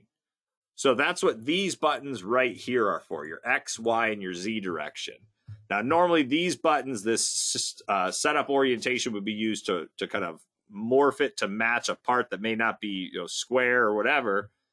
In our case, though, we don't have to pick new directions. All the directions are there. Like X is in the correct spot. Y and Z are in the correct spot. They're just flipped the wrong way. So we need to just flip them. And that's what these little buttons here are going to be used for. And the main thing I tell people when they're doing this is don't pay attention to the Z. Just pay attention to X and Y. And by just flipping those two, Z will end up falling into the correct place. We follow the right-hand rule. So there's no way to get a left-hand rule to pop out. If you don't know what the right-hand rule is, it's essentially that X, Y, and Z. If you take your thumb and your pointer finger and you make an L on your right hand, and then you take your middle finger and you point it directly at yourself, so it's standing perpendicular to your palm, that's your right-hand rule. You can Google it. There's pictures. It'll talk all about it. We have no way of doing, if you do the same thing with your left hand, we have no way of setting up a left-hand rule. So everything we do is a right-hand rule. So everything eventually kind of falls into place as you do this. If it confuses you when you're setting this up, these three buttons will eventually get you to the right spot. But like I said, the main focus when you're doing them, don't flip Z. You rarely have to flip Z. It's usually just flipping X and Y, and then Z kind of falls into place. So if I flip my X, you'll see it messes with my Y. So now my Y is in the right spot, but my X is in the wrong spot. So I could undo that, go back to how I was, and then I'll just flip my Y. And so now the X is in the right spot, the Y flipped to the correct spot, and when it flipped to the right spot, the Z came with it. So now I got that Z perpendicular to my part, and I should plan on seeing my tool plunge in with a negative Z value to go in and start cutting that part. All right. The only other change I'm going to make is right here for my Z. I'll set that at 2 inches and hit OK.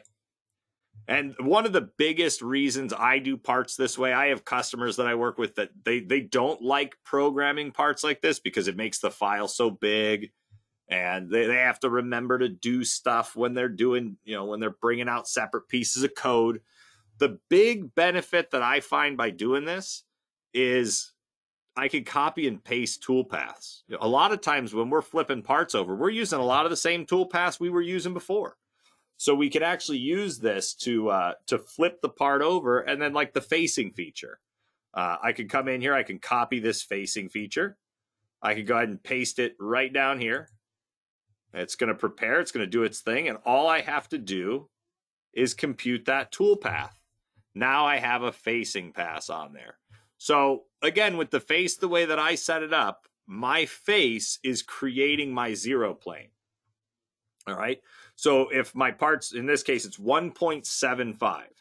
All right. So on the first top side, I go in and I face off, you know, say my stock that I start with is 2 inches. So I go in, I touch off my raw stock, I move over next to the part, you know, I zero my Z on that rough stock. I move off the part, I'm going to jog down, say 100 thousandths. So I'm now at a 1.9 inch tall block after it's been faced off. Well, when I flip the part over, you know, I flip it over and then I do my next face. Again, I'd touch off that raw stock. Well, really, I'd take a measurement of my part. Know the thickness on your second op, because you might not be at exactly, you know, 1.9 or whatever. But now I could go in, I take a measurement of my part. I know that the part has to end up at 1.75. So I take my measured thickness and I subtract 1.75, touch off the top of the part, and then jog Z down. In our case, it should be about 150 thousandths if everything was perfect, but you would just go down to get you down to 1.75. And then again, when you run that face, when you deck it off, you're creating your zero plane. You might have a completely different way to do your facing, and I sincerely apologize if this is confusing you, because I have had guys that get confused when I start trying to talk about this. So if you're confused, let me know. We'll talk about it we could talk about it some other time. But essentially that's what I'm doing here. I got my face. And that face is creating 0. So I now got the top of op2 done. So let me blank that out. And there it is. Let me blank out the toolpath now. Right there. Shrink it up. So really on this side, we don't got much to do. We got to do a pocket, and we got to do some profile stuff on the outside, and some tapped holes. I'm going to do some 1/4-20s in there. So simple enough. I think I'll start with, let's think. The vise is holding on to here. I'm going to do the outside profile first, because it's not really a profile. It's just like we did the top side earlier, where we did this open pocket. All right. Great, Paul. I'm glad you like it. Like I said, the facing thing can be a really confusing thing. And I've had a lot of guys that just are like, you know what? I'm never going to use BobCAD to face. I'll just do it all manually, and then I'll put my squared up stock in there. So yeah, play around with it. It works out pretty good. It is limited to how well you can measure the thickness of your part, though. So if you got some Harbor Freight calipers, they may not do well, but you'll be close enough. Tolerances, right? All right, so I'm going to use the same method we did on the top side here. The only difference is the geometry selection is going to be a skosh different. So I'm going to right-click on the stock open pocket here, say copy. And then I'm going to right-click on Machine Setup 2 down here and paste my feature. It says, do you want to use the same top and depth? Yeah, I'll say sure. And then geometry, and I do have a chamfer mill on here, which you'll notice we don't have a chamfer on the part. It's up to you if you want to break corners. You could cut the corner on that. You could do the chamfer. Otherwise, the way to get rid of a toolpath is just open the feature up.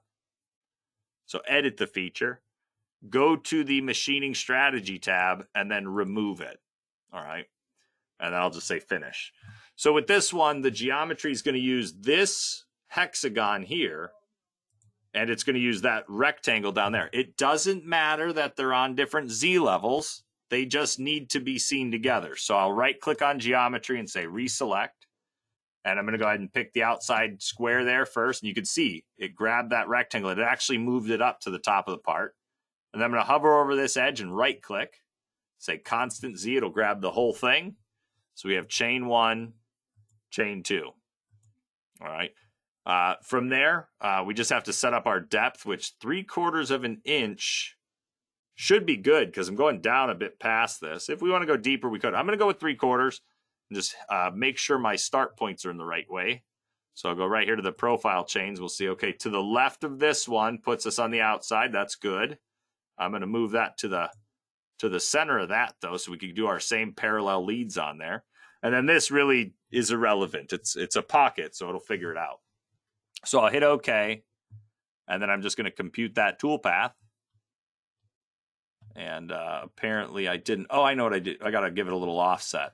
So the problem I'm running into with this open pocket is this right here, that edge. So that edge being so perfectly matched to this is going to cause us problems. It's going to give us some bad results. So we can't use that geometry, it ends up. So what I'll do real quick is I'm just going to offset it. So I'm just going to take this stock open pocket here. I'm going to go to Create 2D. I'm going to do an offset, and I'm going to go half the diameter of my tool. So 0.625 divided by 2, 1 offset. All I got to do is hold shift and pick this shape, let it offset out. I can tell it that I want to use sharp corners or not. I'll just leave it right there. When we offset, it does not remember the line style. So I do have to come back in and repick that geometry for the line style. So I'll go do a modify line style dotted. Okay. Another way to kind of handle this whole situation, and yeah, I got to change the leads for that. Another way to handle this situation would be to break these kind of individually. Do this, because really the stock ends right here and right here. It's pretty close. So kind of just doing this triangle, right here, cutting that away, and then doing that section there. That would get you some results that are better than what we got a second ago. But now if I go in, I will remove my old geometry. I'll reselect. So I'll pick the top edge here. And then I'm just going to hold shift and pick this outer rectangle now. So basically I'm giving it room around the part to do that open pocket. Again, I'll check my start point here, put it right there, flip the direction of it so it's going the correct way, hit OK, and then I'll just compute that again and see if it comes out right. That looks much better. Much better. All right, perfect. So let me get out of here so you guys can see it right there. So there's the toolpath. It's going around, just removing all that excess stock we have on the outside. And then real quick, I'll fix my leads in here. So I'll just say edit. I'm going to go down to my leads for my finish. Parallel. I got a 5/8, so I'll go 5/8 just for fun. And there it is right there. So that works out pretty decent. All right. So there it is. That's what we got. Cut on the outside, cleaning all that stuff up. Now, you have, what was I going to say? So that's going to cut. No, it looks good. Now, there's other ways of doing this that could be a little bit better. We could even convert this to like a high-speed machining strategy if we wanted to. Oh, spring passes. I want to just talk about spring passes real fast. I get questions about this all the time. How do you add spring passes in BobCAD? There is no specific little button that says do spring passes. It'd be really awesome if they did that, but there's nothing in there that does it. So let's say when I go and machine this, and really it'd be something like maybe that inside bore there that we have. When we go to, size everything up, we might want some spring passes. And if you don't know what spring passes are, they're essentially extra passes to help clean up the part, because on your initial rough and finish, your tool's going to deflect. You keep cutting, it slowly brings that deflection down until eventually you have a nice straight wall. But your tool will deflect, especially something like this where I'm going, 2 inches deep. It's the reason I wanted to use a 5/8 was because I got some meat to that thing. It doesn't deflect as much, but it will still deflect. So spring passes are super simple. What I tell people to do is just go through your tool paths like normal. On any of your areas where you want to do spring passes, you just go to your profile finish right there, copy it, and then paste it under the same feature. So make sure you go to the top level of the feature and then say paste. Now I have 2 finish passes or 3 finish passes. However many little spring passes you want to add in, you just copy and paste and then compute them. And so you'll rerun that finish pass multiple times now. So you're going to do, just a few extra passes. Super, super handy, super helpful way of getting it. So there you go. That's a little quick thing about spring passes.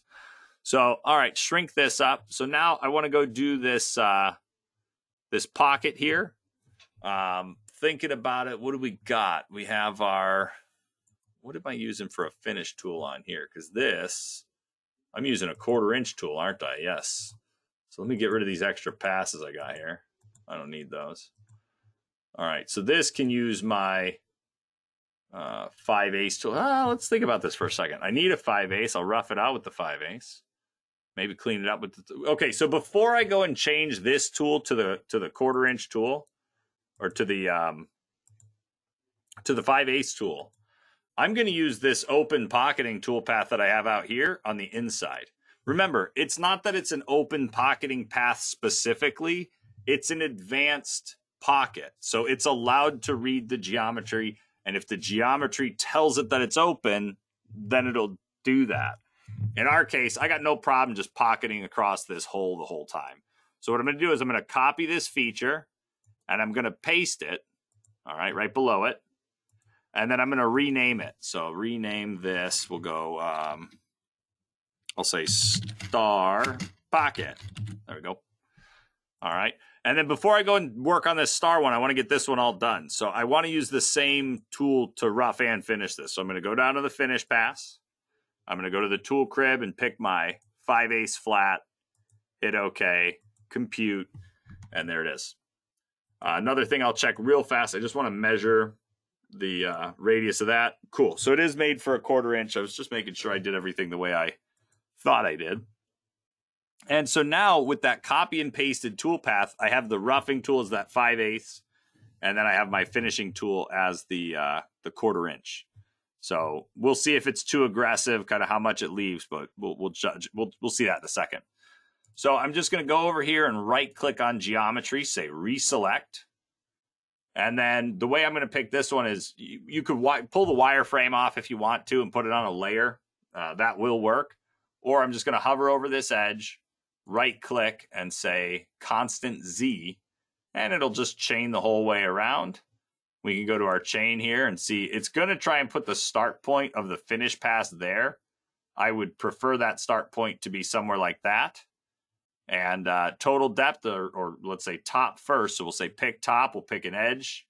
So top is still 0. Depth, 1/4 inch. I'll hit OK. And then I could just go edit this feature. And the only thing I want to look at is on the right parameters page. There it is. We're going in one step. Okay, good. So I'll hit compute.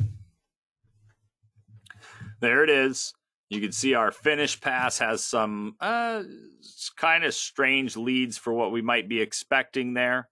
Again, that's just a quick change. We'll just edit our feature. Go to the leads page of the profile finish there. And then let's say we want to do a little circular one. And we got a 1/4 inch tool. I'll go with a 1/4 inch. It really, for leads and stuff, as long as it fits inside the area you're trying to clean up, you really don't have to mess with too much. So just try it that way. All right, give me 1 second, guys.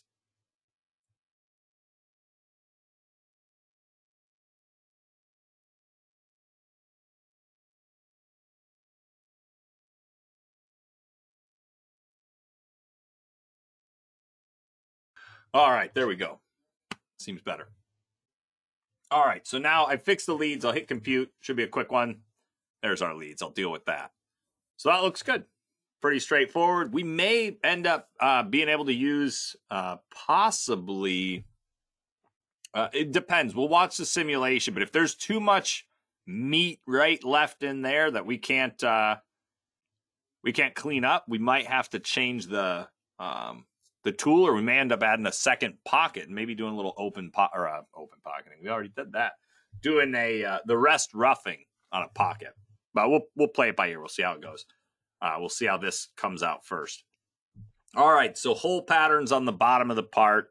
We're going to do a center drill, a drill, and a tap.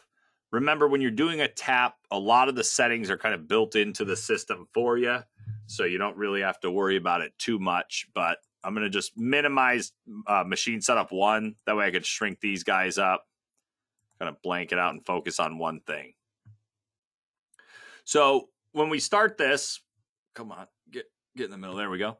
I'm going to right click on machine setup 2, and then I'm going to go down to my my mill tap hole section, and I'll select my geometry. Now the way I'm going to pick the geometry is I just pick either, you could pick either the arc right there, or you could pick the wall. Now if you pick the wall, we will try and read the depth and everything as well, which you may not want to do. Only because with that counter bore in there, it will read the depth incorrectly. So I just like to pick this arc right here. And then I'll hit OK.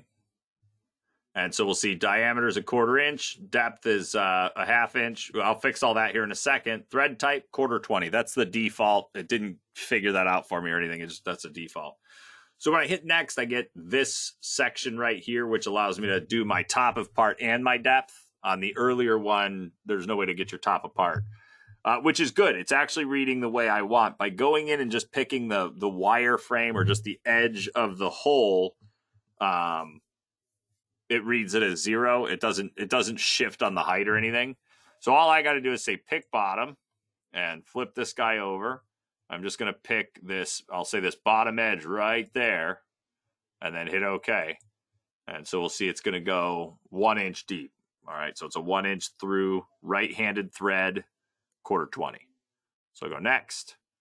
By default, when we choose this, it gives us a center drill, a drill, a chamfer drill, and then a tap. There is also an option for doing a counterbore tap.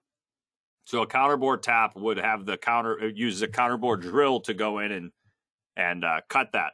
I'm going to end up doing those little counterbores I got with a small end mill. I'm hoping I can use the 3/16 or whichever one I have in there. So I'm not going to put a chamfer drill on here. I'm going to get rid of that. I'm just going to run the center drill, the drill, and the tap. Again, the when we tell it it's a 1/4-20, BobCAD, it's going to, whatever center drill we put in, it's going to pick. But it's going to pick the drill that we have set up through our thread library for the drill. So it's going to pick a 201 drill, even though that hole, as I measured at a 1/4 inch, it's always going to drill the hole to whatever drill size is inside your thread library. So if you're not sure which one it is, under the CAM tab up here, when you click it, there's a thread library. You can open it up. You can go to the specific thread you're questioning and double click on it. And at the bottom, it'll have a section that says holes, and then it'll say cutting drill or something like that, or a cutting tap or rolling tap, something like that. And in that little box, it'll tell you what drill is going to be picked whenever you pick that specific, what's it called? Thread type. So 1/4-20, whatever you got. So I'm going to do a center drill tap, go next. Right here, we got our machine sequencing. I always leave it on optimized if that's an option. So next again. Right here, posting, we got work offset 1, next again. Center drill. So it's grabbing my 3/8 90-degree spot. I'll go next. Parameters, I'll go with a center diameter of, actually, 160 is fine. Hole's going to be 201 by the time it's getting drilled. So yeah, 160 is fine. I'll do that in a single step. It's only going in 80 thou. Right, here's my drill, and there it is, the 201 drill. So it's made specifically, this is the right one to use. You might use a 203, or depending on what kind of fitment you want. A 201 leaves, what is it, like 75% threads, something like that. If you ever see the program GWizard, you can actually go in there and see different drill sizes and the percentage of thread that they leave when you're doing your stuff. So 201 is most common. I'll leave it there. Right here for the drill, we'll see the total depth was 1 inch? I think, yeah, 1 inch. So because I said it was a through hole, it adds the 50 thousandths on. And then the overall depth, the 1.1104, that's where the tip of the tool is going to go. That's what you'll see inside the code. So I'll go next. Right, here's my 1/4-20 tap. All right. One big thing to note about your taps, and this they could be a little different than this, is the ineffective number of threads right there. What this is saying is we have 4 ineffective threads at the bottom. So 4 threads that don't cut the threads properly. They're the tip of it, whatever it is. They're not full threads. So if you know your pitch for your thread, which is it's 1 inch divided by your number of passes, right? So 1 divided by 20, 50 thou. So the pitch for a 1/4-20 hole is 0.05. So if I take 0.05 and I multiply it by 4, that's 200 thousandths. All right. So 200 thousandths of my hole where I'll have ineffective threads that if I don't drill the hole properly, I could jam up in the bottom, and there's a lot that could go wrong. So yours might not have 4 ineffective threads. It might have 2. It might have 3, whatever it is. So when I hit next, you have your effective depth, which is the 1 inch. We don't add any extra onto the tap with this. And then the overall depth has that added 200 thousandths in, that extra ineffective thread length. So that's where that extra value is coming from. And this is a through hole tap, so I'm not really too worried about it. But if this was a blind tap, we'd have to be very careful doing this. We'd have to come in and either adjust the depth that our drill goes, or we'd have to adjust the depth of the tap. So whichever, you'd have to work one of them out. One would have to be probably a little bit shorter. And that's really only something you're going to run into with blind taps, but just be aware that that's the kind of stuff that can happen. So when I'm all done with the tap, I can hit compute. And it's a quick one, just going to run through there, just like that. So there's our threaded holes, all 8 of them. I will blank that out. I forgot to do that chamfer in the middle. We got to throw that on there real quick. So before I go and do the chamfer, I'm going to knock out these little counter bores here. So before I do that, I'm going to go to evaluate. I'm going to say measure 1, and I'm just going to pick this radius or pick that part right there, and I'll see that the diameter is 0.375. So I should have a tool. My 3/16 tool should fit in there nicely to cut. So the way I do this one is there's a bunch of ways you can do it. I like to do it with a profile rough. All right, so I'm going to right click on machine setup 2. I'm going to do a mill 2 axis, and I'm going to select my geometry. Now I want to make it kind of funky. So what I'm going to do is I'm only going to program one of these. So I'll just pick this guy right here. Top of features at 0. Total depth, we'll go in and pick the bottom of that pocket right there. And I'll go ahead and hit OK. Well, let's check the chain direction. Right quick. Yep, to the left puts us inside. That's good. And I'll say next. Feature page, depth, geometry, all that fun stuff. I'm going to do a profiling. I'm not going to use a finish pass on this one. I think we'll be fine. So I'll get rid of that. Go next. No changes for the tabs. No changes for the posting. And then right here, pick that 3/16 tool for me. So I'll go next. Now, this is the big reason why I didn't want the finish pass. The finish pass just plunges in and cuts. It is something you know what? I'm going to put a finish pass on it because I want to show you guys that too. So let me put the finish back in here. All right, so here's our 3/16 flat. I'll say I want to do a contour ramp down this thing. So I'll say contour ramping. I want my compensation all set to the left. And then right here, we have our side allowance. Now, the side allowance can affect everything we do. We got a 3/8 hole. We got a 3/16 tool. We should have room, but really you got to think of that 3/8 hole as 30 thousandths smaller. So if the tool can't fit, if you were to subtract 30 thousandths from that 3/8, if the tool that you decide to pick is bigger than that, you can't use it. It's not going to fit in the hole. So I think we'll be good with 15 thou. We'll find out here in a second. Total depth is going 1/4 of an inch. I'm going to say let's do that in 1/8 inch per pass cuts. All right. So I'll go next. Right here's my leads. Just going to kind of plunge in. It's already kind of doing what I want. It's ramping in and cutting down. So I'm not worried about the way that it gets in. We could potentially, again, this is a rough pass. I kind of ran into this earlier. You could go in and set up compensation now, but really you want to save compensation for your finish steps. So I don't really have a good lead in or lead out to use on this because there's just not that much good, not much good to do. So I'll leave it on vertical. I'm not going to get a G41, but I will get a G41 when I do my finish pass. So I'll go next. Got the corner types, no changes. Sequencing, just going to say optimized and apply it to all the other operations. Advanced feeds, and then the finish tool. So go up to the tool crib, pick that 3/16 flat. Right here's our pattern. So now I'll do my left. Parameters, no changes there. This is a finish pass. And then leads. So for the leads on this one, I'm going to do a right angle lead. And if you guys remember from earlier, there's an easy way to always get right down the center.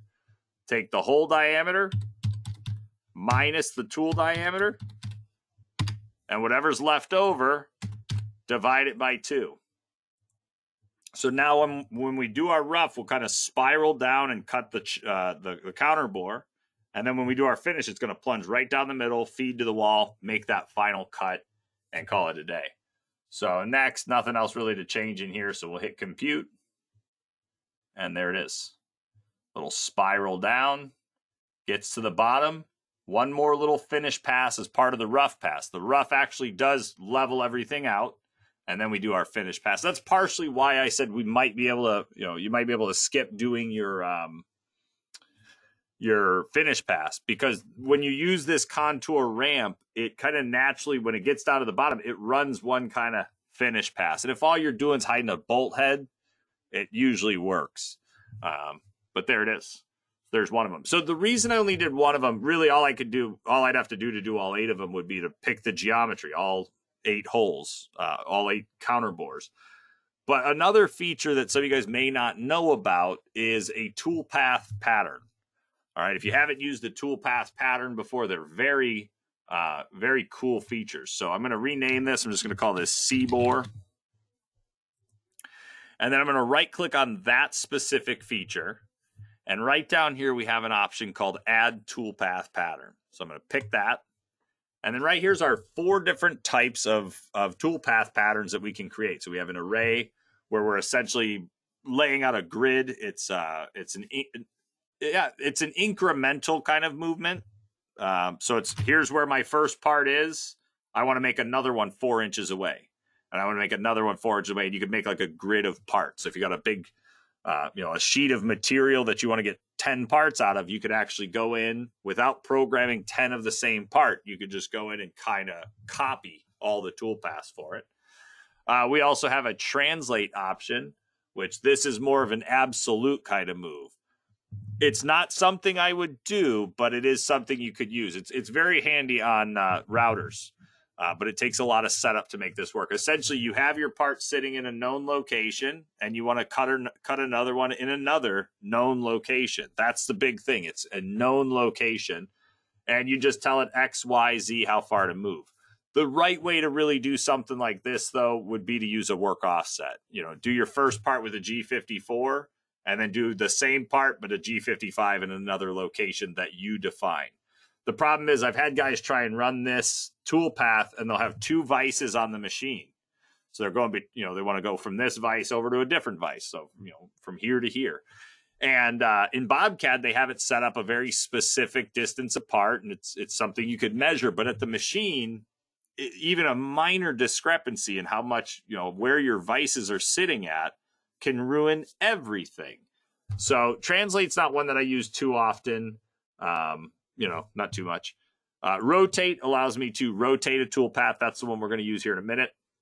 And then points is kind of a general purpose. You could do kind of absolute known locations. We could even use points on the part we're working on now. Essentially what points allows us to do is you pick a start point. You say, I want to take everything from the middle of this hole and I want to move it. And you'd have points in the center of all, 8 of these holes. So you'd have kind of your start point, and this is the toolpath that gets copied. And then you pick all the other positions you want us to output that toolpath at. And that's a really quick way of doing it. But for us, the rotate's much faster. So I'll go with rotate, say next. Right here, you have an option for 3D. The 3D option is really for rotary work or 5-axis work. It's for multi-axis stuff. So it's not something you're going to do too often. In our case, we're just going to set our angle as 360 divided by 8. And then the way that you do copies, and this is I can't think of another time you wouldn't do it this way, but for BobCAD, the way that we handle copies is you take the total number that you need. So in our case, it's 8 holes, and you subtract the number that you've programmed. So 8 minus 1, it's usually minus 1, is 7. So we need 7 copies, and that's going to leave the original and then copy it 7 times. Our origin, our rotation axis, we're going to just say pick here. I believe I have an arc somewhere if I turn on this guy. I just want to pick essentially a point that's right at XYZ 0 here. So just like that, and I'll hit OK. Because you'll notice we're at a rotation axis of 3 and minus 3.5. Why did we get that? Well, because our origin's in the corner of the part. If our origin was dead center on, maybe we use the center hole that we've already cut in. If we had used that as our origin, then these values would read at 0. But this distance that we get right here is the distance from the origin to the center of rotation, which for me, the center of rotation is dead center on the part. So lucky for us, we had that 1-inch hole there. Otherwise, I would have had to cancel out of this, made a point, put it at, in the center of the geometry, and then selected it. So now I'll just hit OK. And what did I do wrong there? Oh, I see what I did. So here's what I did wrong. I accidentally did a toolpath pattern for the entire machine setup. So let me delete that guy real quick. Let me do it specifically for the counter bore. I could have sworn I did that, but all right, next. So again, we'll go with 360 divided by 8. We'll do 7 copies, and I'll just repick the point in the middle. Okay, and okay. And there we go. Because we have that bolt hole pattern, it'll run them all around. I don't think that's any faster than just picking the geometry, and picking the geometry is definitely going to be more consistent. But it is a nice feature. If you got a part that you want to do a bunch of copies of different cuts onto, that's a really good feature to do it. All right. Last thing to do is the chamfer, I believe. I think that's the last part of this. So the way that I'm going to do this chamfer is I'm going to open up my machine setup 1. I'm going to find a feature that has the chamfer on it, and I'm going to copy the whole feature. Now, I don't need the pocket and the profile, but the chamfer, it comes along with the chamfer. So for now, I'll just take it with me. I'm going to paste it right here. Do I wish to use the same top and depth? Yeah, sure, it doesn't matter. Before I go and start actually doing the toolpath now, I'm going to right click and say edit, go down to the machining strategy tab, right here, and I'm going to get rid of the pocket and I'm going to get rid of the profile finish. So I'll close that out, get rid of that, leaving me just that chamfer mill, which for us should be all set up. We shouldn't have to mess with much. And then I'll just say finish. Now over here for geometry, I'm just going to right click and say reselect. And I'm just going to pick this edge right here. Now the problem we're going to run into, and I'll do it so you guys can see it, is if I hit OK on here and I go and compute this toolpath, we end up with this chamfer that's way up here.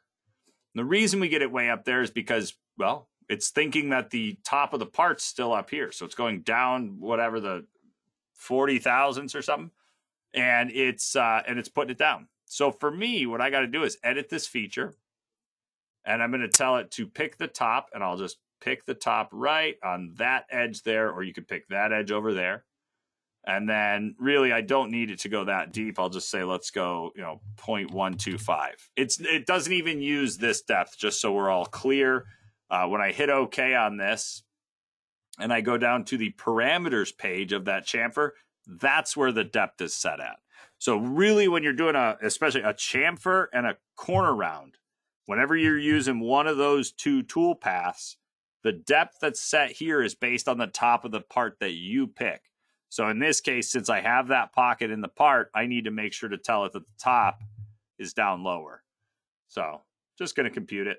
There it is. That looks better inside the piece of geometry. All right, there we go. Is that everything? I believe so. I think that's everything. So let me turn off all this extra geometry. What layer is that on? Oh, I must have had it on that layer. All right, let me move this to my other layer.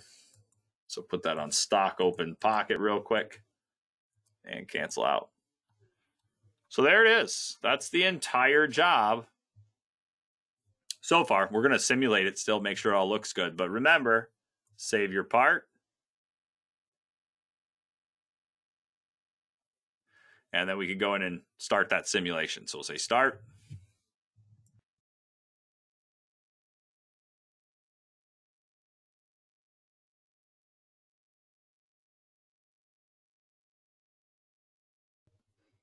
And when the simulation loads, I did my facing. All right, so I'm going to let it run the whole way. You will see the part eventually kind of flip over and start running upside down. Why won't you move? Give me a second. So I don't know what's going on. I got my simulation. It's like stuck right here. Let me go up. Oh, I got to do the other one. Found it. Okay. So here it is. So I like to have this thing over on the side. It's one of the most helpful things. You can fast forward through your simulation using this. One note about fast forwarding through your simulation, when it's fast forwarding, it's not doing any collision checking. It's not checking to make sure nothing, the holder or whatever is not touching the part. So right here on your report tab, if you fast forward through something, you'll get an error saying we're not doing collision checking. If there's a collision where like the flute cuts into an area on the part that it's not supposed to, I do it all the time with leads. I accidentally set a lead that's too big and swing around back into my part. Those will still show up as red. They're seen as areas where that was not supposed to happen. So the simulation's trying to tell you, hey, that's not right. But you will miss things if you fast forward through them. So what I tell people is fast forward through it all you want. But before you post that code for the final time, before you bring it out to the machine, run the entire simulation. Just let the whole thing run, so that when you're done, if it's a long run in one, run it. Go get a cup of coffee or whatever you got to do. Come back when it's all done. You can rotate around the part and see what results you got. And that's a big one. So right here, we're just going to hit play. And I'm not going to run it too fast because everything seems to run. I don't know what I did to this. It runs faster now than it ever did. So we'll let that run. There's our face pass for the top.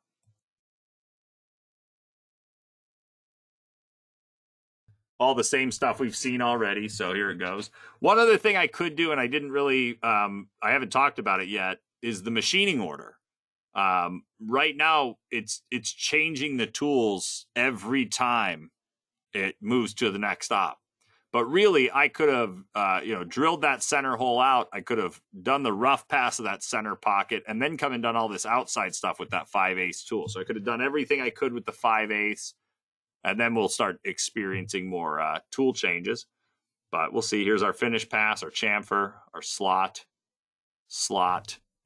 T-cutter, profile around the outside.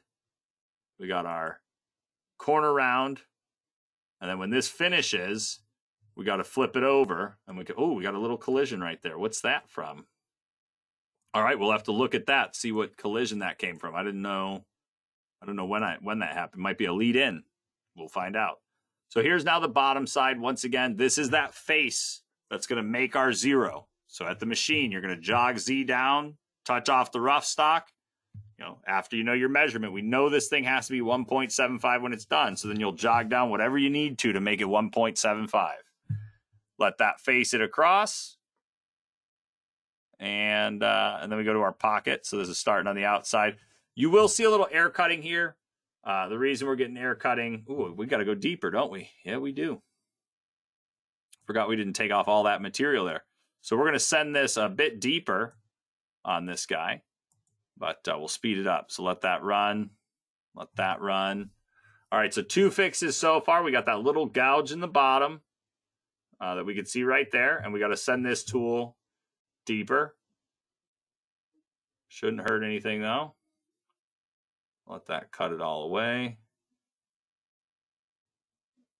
Then we cut that star-shaped pocket in there. Clean it up. Center drill, tap, counter bore, and chamfer. All right, so the 2 problems we have. What caused this? All right, so let's go look at the part and find out what we did wrong. So before I go too crazy into that, this is the, let's rename this. So we'll say bottom center hole chamfer. All right. And blank that out. All right, so let's see. We did our stock open pocket here, which has our rough pass on it. And I don't see anything that looks like it's cutting into it. I'm not 100% sure where it is anyway. Let's go to our profile finish, though. That all looks fine. So what else would have hit it? Oh, I found it. There it is right there. That connection between the 2 start points, or its end point, whatever that is. Clipping the wall right there with that tool. So pretty easy fix. The reason that happened is because of our top of job. I have my top of part set right here. So if I open up this slot, the top of feature set to minus 0.75. So the rapid plane is based on our top of feature. So from that minus 0.75, we're just lifting up 200 thousandths and then rapiding across the part. So had we not watched the simulation and that happened, that 3/16 tool is dusted. As soon as it touches the part, it's going to be gone. So the way that I do this, if we ever run into this, there's times you don't have to worry about this just because there's no geometry in the way. Again, look at the simulation, see if it's going to do it. But what you can do to make sure that you get the same retract points, you're always going to the same height. Whenever you set up your top of feature, if it's a negative value, add that negative value to your rapid plane. So in this case, I'll just say plus 0.75. And then the feed plane is going to stay at 100 thousandths. Because what's going to happen is, even though we're now rapiding at 950 high, 0.2 above the top of the part, we don't want to start feeding from there. We want it to rapid down to the feed plane, which is just 100 thousandths above the top of part, and then it's going to start feeding in. So now we can hit compute. And here's our profile rough. You'll see it's now much taller, clearing that section. And then we don't have anything on the finish pass anyway, so it didn't matter. But there it is. So we fixed that little guy. And then the depth of the open pocket here, I just got to edit this. We're going 0.75. Let me just go 1.125. We'll go 1 1/8 and compute. And that shouldn't really affect anything. It could, depending on where we got our jaws at. But depending on how we're holding this, well, we can play around with it. But yeah, if we're holding on to, say, like this section of the part, you know, this is kind of vice jaw here, vice jaw over here. You know, depending on where the vice jaws are, we could potentially hit them. So we'd have to definitely think about that. You know, just got to figure out how we're going to do it. You know, there we go. So there was that issue. I believe that's all of them. So I just want to talk about, does anyone in here, I mean, you could answer if you want, but if you don't have a tool changer, you go ahead and raise your hand if you want, just so I know kind of what we're working with. If you have a tool changer, you have kind of the best of both worlds.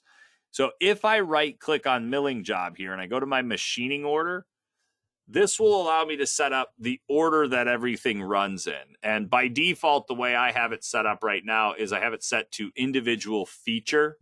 Just to show you guys this really quick, if you go right here to CAM defaults and you go down to current settings, right down, where is it? Where did they put that? Right here under posting. Where did they put that thing? Never mind. I could have sworn that they added that in. Give me a second. Let me see if it was just a specific machine. Current settings. If I pick my one of these,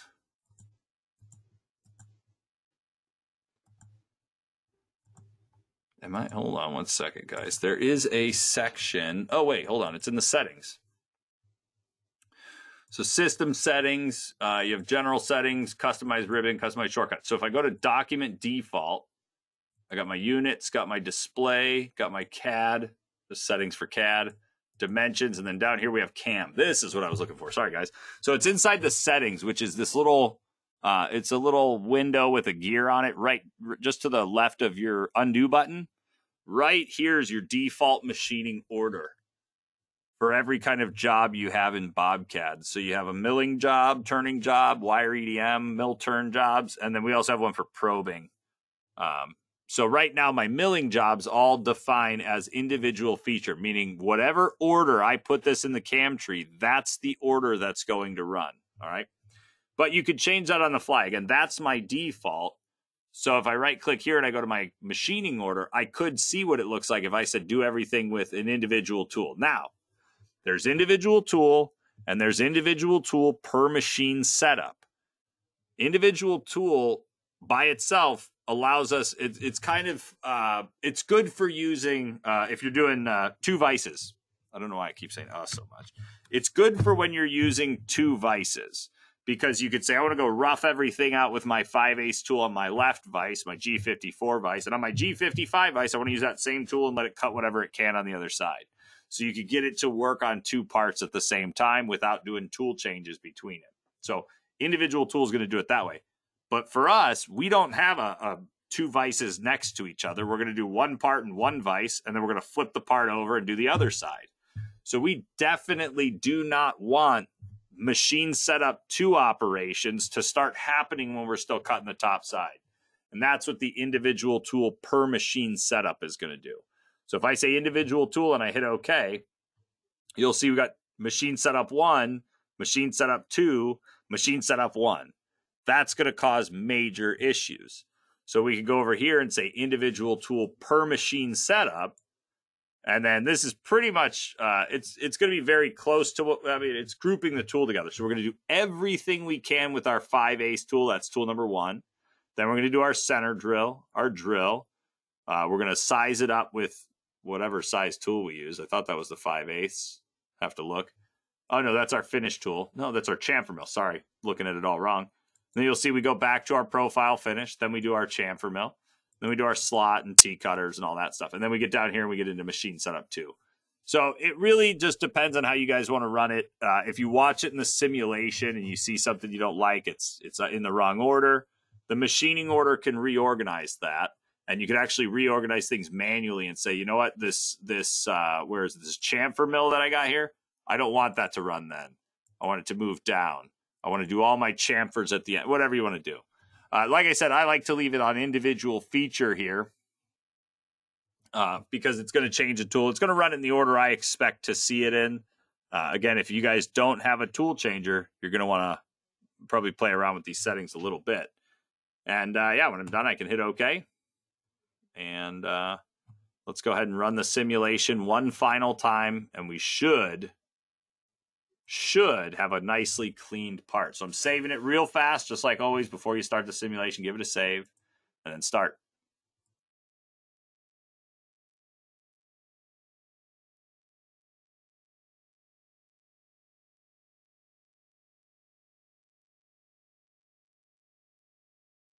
All right, and when the simulation launches, final time, I'm going to zip through this a little bit quicker. I'll keep it on a pretty consistent speed this time.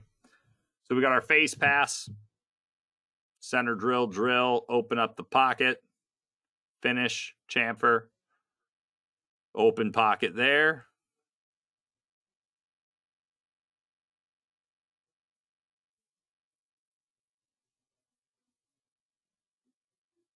Just cleaning it up. We have options with that toolpath too. We could totally just convert that to a high-speed machining strategy, and then we wouldn't have as many lifting moves. I mean, you're still going to have a lot of rapid retract moves. It's just how it goes. But you could potentially get rid of a bunch of them. Get rid of a bunch of those lift moves. There's that guy. There's our slot. It made it clear past that corner. I saw it lift up. Then it just runs its way around, puts our fillet in. Ooh, got to flip the part over. Almost forgot. There's our face pass again. And then now it's taken off the full amount. So when it's done with this, it should be clean. And again, every one of the tool paths that you're seeing where I'm doing a full depth, if you're not comfortable with that, all it is going into that feature and putting in a depth of cut. Just add whatever you're comfortable with on your depth of cut. There we go. So there is our part. So again, we could go in, we could turn on our visibility and turn on our workpiece, and we can see all of it. So let me do my deviation again like I did earlier. Let's move this guy back up. Oh, I wanted to show you guys this because I do this all the time. If you ever mess up a window and you accidentally lose something over here, because I do it all the time where I'll accidentally close down, you can get them back by going up to the View tab and just turning them back on. But if you really mess up your screen, which I've done many a times before, moving boxes, you move a box, it doesn't remount again. There's this reset button right here. You just say on the View tab, reset, and it'll reset this whole kind of user interface for you in case you ever run into it. So again, I'm going to go down here to analysis. I'll do my deviation right there. And so for this one, I'm going to say I want to go between minus, let's say 20 thou and plus 20 thou, just like so. And so if we look at this, let me move this screen up again this way. So if we look, we got 7 numbers. Let's do this a little bit more. Let's go 11 numbers. All right. So if this thing, when we refresh this, if the part turns green, we'll see right there, we're in a pretty good spot. All right. And that's the color we're shooting for. You know, I'm okay with blue, you know, this cyan, maybe a little yellow, but that's starting to get us a little bit out of bounds depending on what our tolerances are. So I'll go ahead and say refresh. And then I'm going to hide the workpiece once again, just hide that whole thing. And there it is. A green part is a clean part. Oh, I like that. Green part's a clean part. So there it is. That's our deviation. There's nothing on here that's showing me that I should have anything out of you know, within a thou is where we're at. So not too shabby. Well, I guess within 2 thou, but from minus 001 to plus 001. And you can always adjust this even more. You can make this value even higher. So we could see right now, like right here, if I refresh this and the whole thing comes out green, oh, there we go. So now you're seeing more of a deviation on it. And so you can see like anything that's showing up as the yellow color is within 0.3. It's pretty good. It's overall very good. Nice clean cut on there. So I'll take it. I will take it. Inside this whole, I don't know which color blue that is, but there we go. All right, so I'll close it down. So I'm just going to run through kind of the finishing steps of, all right, we've just finished our part. Now it's time to bring it out to the machine. What steps do we take at the end of this whole thing? When I'm done with this, I'll open up some time for you guys to ask some questions. So if you have some questions, start thinking about them now. But really, we've just simulated the part. We've got all the toolpath done. Everything looks pretty good. I'm really happy with the deviation and everything that came out. I'm good with it. Let's do this. First thing to double check would be feeds and speeds. All right. Remember, I didn't really go through any feeds and speeds during this, but you'd want to go in and make sure you got all your feeds and speeds. It's one of the things that I've met many people that they kind of go through parts the same way I just was going through it. And so as they're doing it, they forget to put feeds and speeds in. And there's nothing worse than bringing a tool out there and finding out that the BobCAD speed and feed that it picked had you set up at 5,000, or I had one in here that was a 10,000 RPM thing. Is it the corner round? One of the weird ones. So right there, the spindle RPM of 77.6. Well, if my machine's only got 6,000 RPM, I'm going to get an error at the machine just because of that. So you can go into each individual, feature. Like I could go into mill facing and say edit, and then go to the tooling page, and I could set the feeds and speeds there. Or in, I can't remember if 32 has it, but 33 for sure, we have these little arrows that stick out right here. I'm pretty sure 32 has it. We have these arrows that stick out all over. Yeah, 32 has it for sure. So when you expand a feature, you get to see the operation that builds that feature. And if you hover over the arrows that are on that operation, one of the options right down here is your feeds and speeds. You could come in here and say, oh, I'm not running at 6,000 RPM. I'm going to run at 4,500, and I'm going to run at 50 inches a minute, and I want to plunge at 25. All right, so then you say apply, shrink that one up, and go to the next one. So for my center drill, all I'd have to do is uncheck. There it is. The center drill had that 10,000 spindle RPM. So for this one, I could say it's going to go 6,000 and 17 inches or whatever. So if you remember to set up your feeds and speeds as you're going through the features, great. Do it that way. That's absolutely the best way of doing it. If you are completely stuck and don't know how to set up feed rates, I would strongly recommend. There's a lot of programs out there. There's even feeds and speeds calculators you can find on your phone. I can't remember what they're all called, but you could go on like the iOS or the Google store or whatever, the Play Store or whatever, and look up feeds and speeds calculators. I've found a few of them.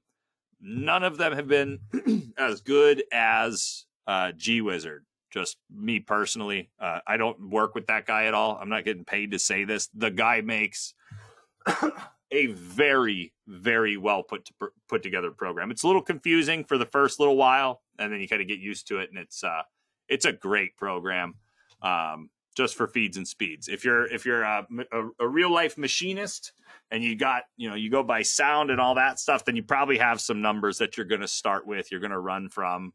When you're cutting aluminum, you might have some go-to numbers that you use, and then you dial it in from there. So, yeah, just remember to put your feeds and speeds in. That's the step I've had many, many people miss, and then they get to like the next step of posting and all that stuff, and they got the wrong feeds, and yeah, it screws up everything. So after we double check our feeds and speeds, after we've done our simulation, after everything's all done, there's kind of like really two main things you do last. Save your part, make sure that's always part of it. But you post your code, and if you want it, you generate a setup sheet. All right, so let's start by posting the code. I'm going to right-click on my milling job and say post. All right, so that's as simple as it is. The code that shows up over here is the entire set of code for the entire job. Some of you guys might not want the entire job, but just 2 separate ops, the top and the bottom. It all depends on how you want to run it. If I can find the middle of this, which is going to be pretty far down at some point, I don't know where it's at. Down here, keep going. Looking for a gap. When we output both of the ops at the same time, we'll see this is still machine setup 1 here, so I'll keep going down. Machine setup 1. This posted code has this MO1 and apparently double MO5s in it, but this MO1 right here is my optional stop, so I could have the option to stop in between each feature if I wanted to. When we go to machine setup 2, should be right down here. Next cut, right there. Where are you? There it is, machine setup 2. So when machine setup 2 comes up, we get to the end of our outside profile cut, and then we output an M00, an actual stop command.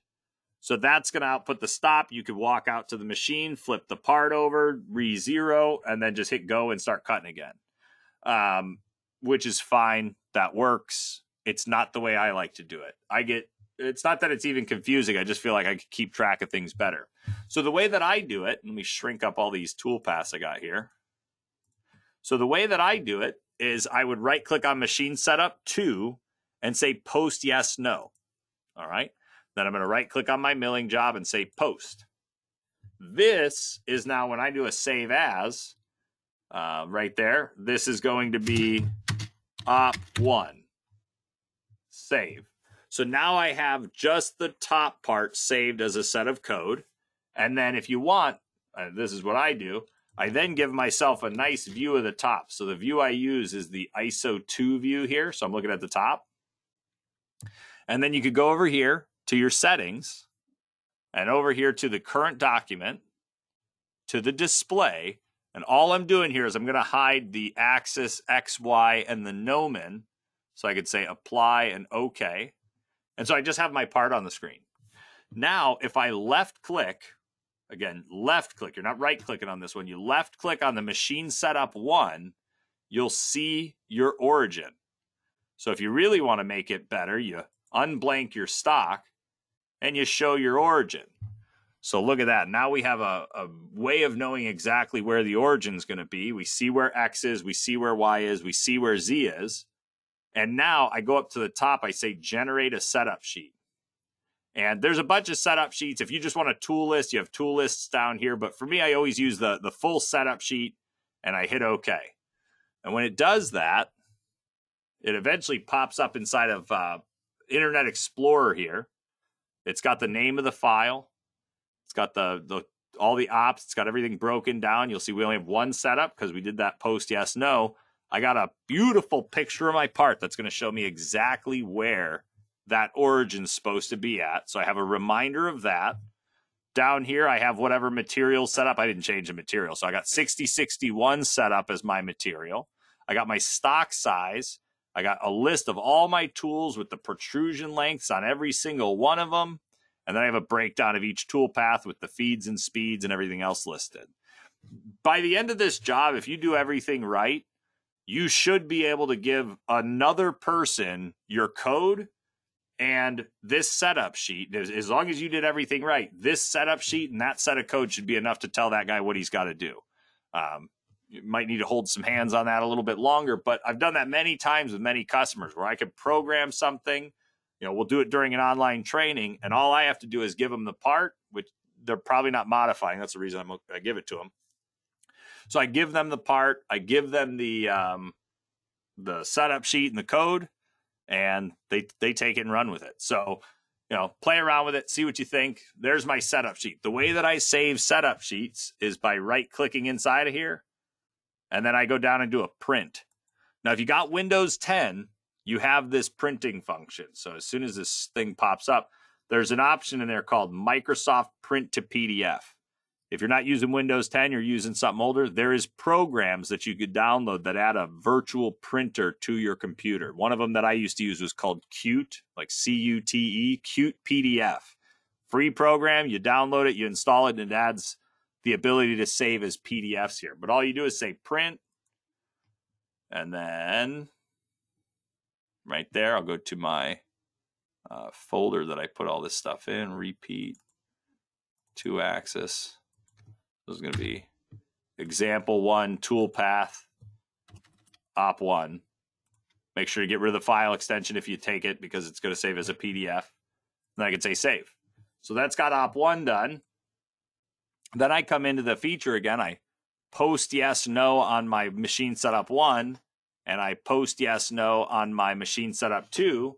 And I'm just going to go ahead and flip my part over and get myself a good view of the bottom side of this part now. So something like that. And then once again, we can post the code. Do that first, I guess. So I'll say save as. Just going to call this one op2. And while I'm here, I'm actually going to grab that. And I'm going to copy that label, because I'm going to use that same name when I name my setup sheet here in a second. So I'll just say save. And then left click on my machine setup again. Generate my setup sheet. Now, you can't generate your setup sheet from the milling job up here if you're trying to leave that origin there. That's why I have to go from here. I click on this. Then I go and generate my setup sheet right there. Full setup sheet. Okay. Again, all the ops. You got the picture. Give it a print. And print to PDF. Okay, print. And then paste the name. Ooh. And then save. So when I'm all done, I now have a folder right here. Where you at? There it is. I have a folder, and inside this folder, I have my example parts. Well, this also has the, let me do this. This is from, let's go folder. Let's do webinar. All right, webinar there. So like this all the way up to here, and then this right here. I'm going to take all that and put it in the webinar folder. The rest of this stuff was all the part files I sent you guys earlier. So this is everything we made today. We have a part file that has all the toolpath on it. So we only have one file instead of having two, one for the top and one for the bottom. We have PDFs for our different ops, and we have NC code for both ops. So a really good way of keeping everything organized. And this is my favorite method. Do all your tool pathing on one part. It does get big. It makes the file bigger. You'll see this is, it's actually still not that bad, 2.5 megabytes or so. So yeah, there it is. There's our job. And then, yeah, we take these NC codes out to the machine, and you could just directly print from the Internet Explorer as well. But like I said, if you save it as a PDF, you just double click it and open it up with either Adobe if you got it, or Google Chrome can open up PDF files, no problem. So there it is. Boom, get out of here. All right. I planned on doing 2 parts today, but that didn't happen. So this is the part. I don't know when the next time I'll be doing this this training. So we'll do, I'll try and get me or one of the boys to do one of these parts, something like this. Or if you guys have some ideas for certain kinds of parts you want to see, send me an email. Everyone that's in here, you guys got those part files earlier today. If you got the part files, you should have. If you reply to that email and you say, hey, I got this part, this is what I'm trying to do, I think it'd be a good one for the class, or whatever. It could be a 3-axis part, 2-axis part. If you're okay with us using them, feel free to email it to me, and either me or Darren or Andrew, when we do one of these events, we'll use it. We'll try and use that part if we can, if it fits into something. So there we go. All right, so I'm pretty much done talking. We got about 20 minutes left. I'm just going to leave it open for questions. So if you guys have any questions, just type them in. Let me know what you're running into. Otherwise, I did record this whole thing. It is going to go up on the website.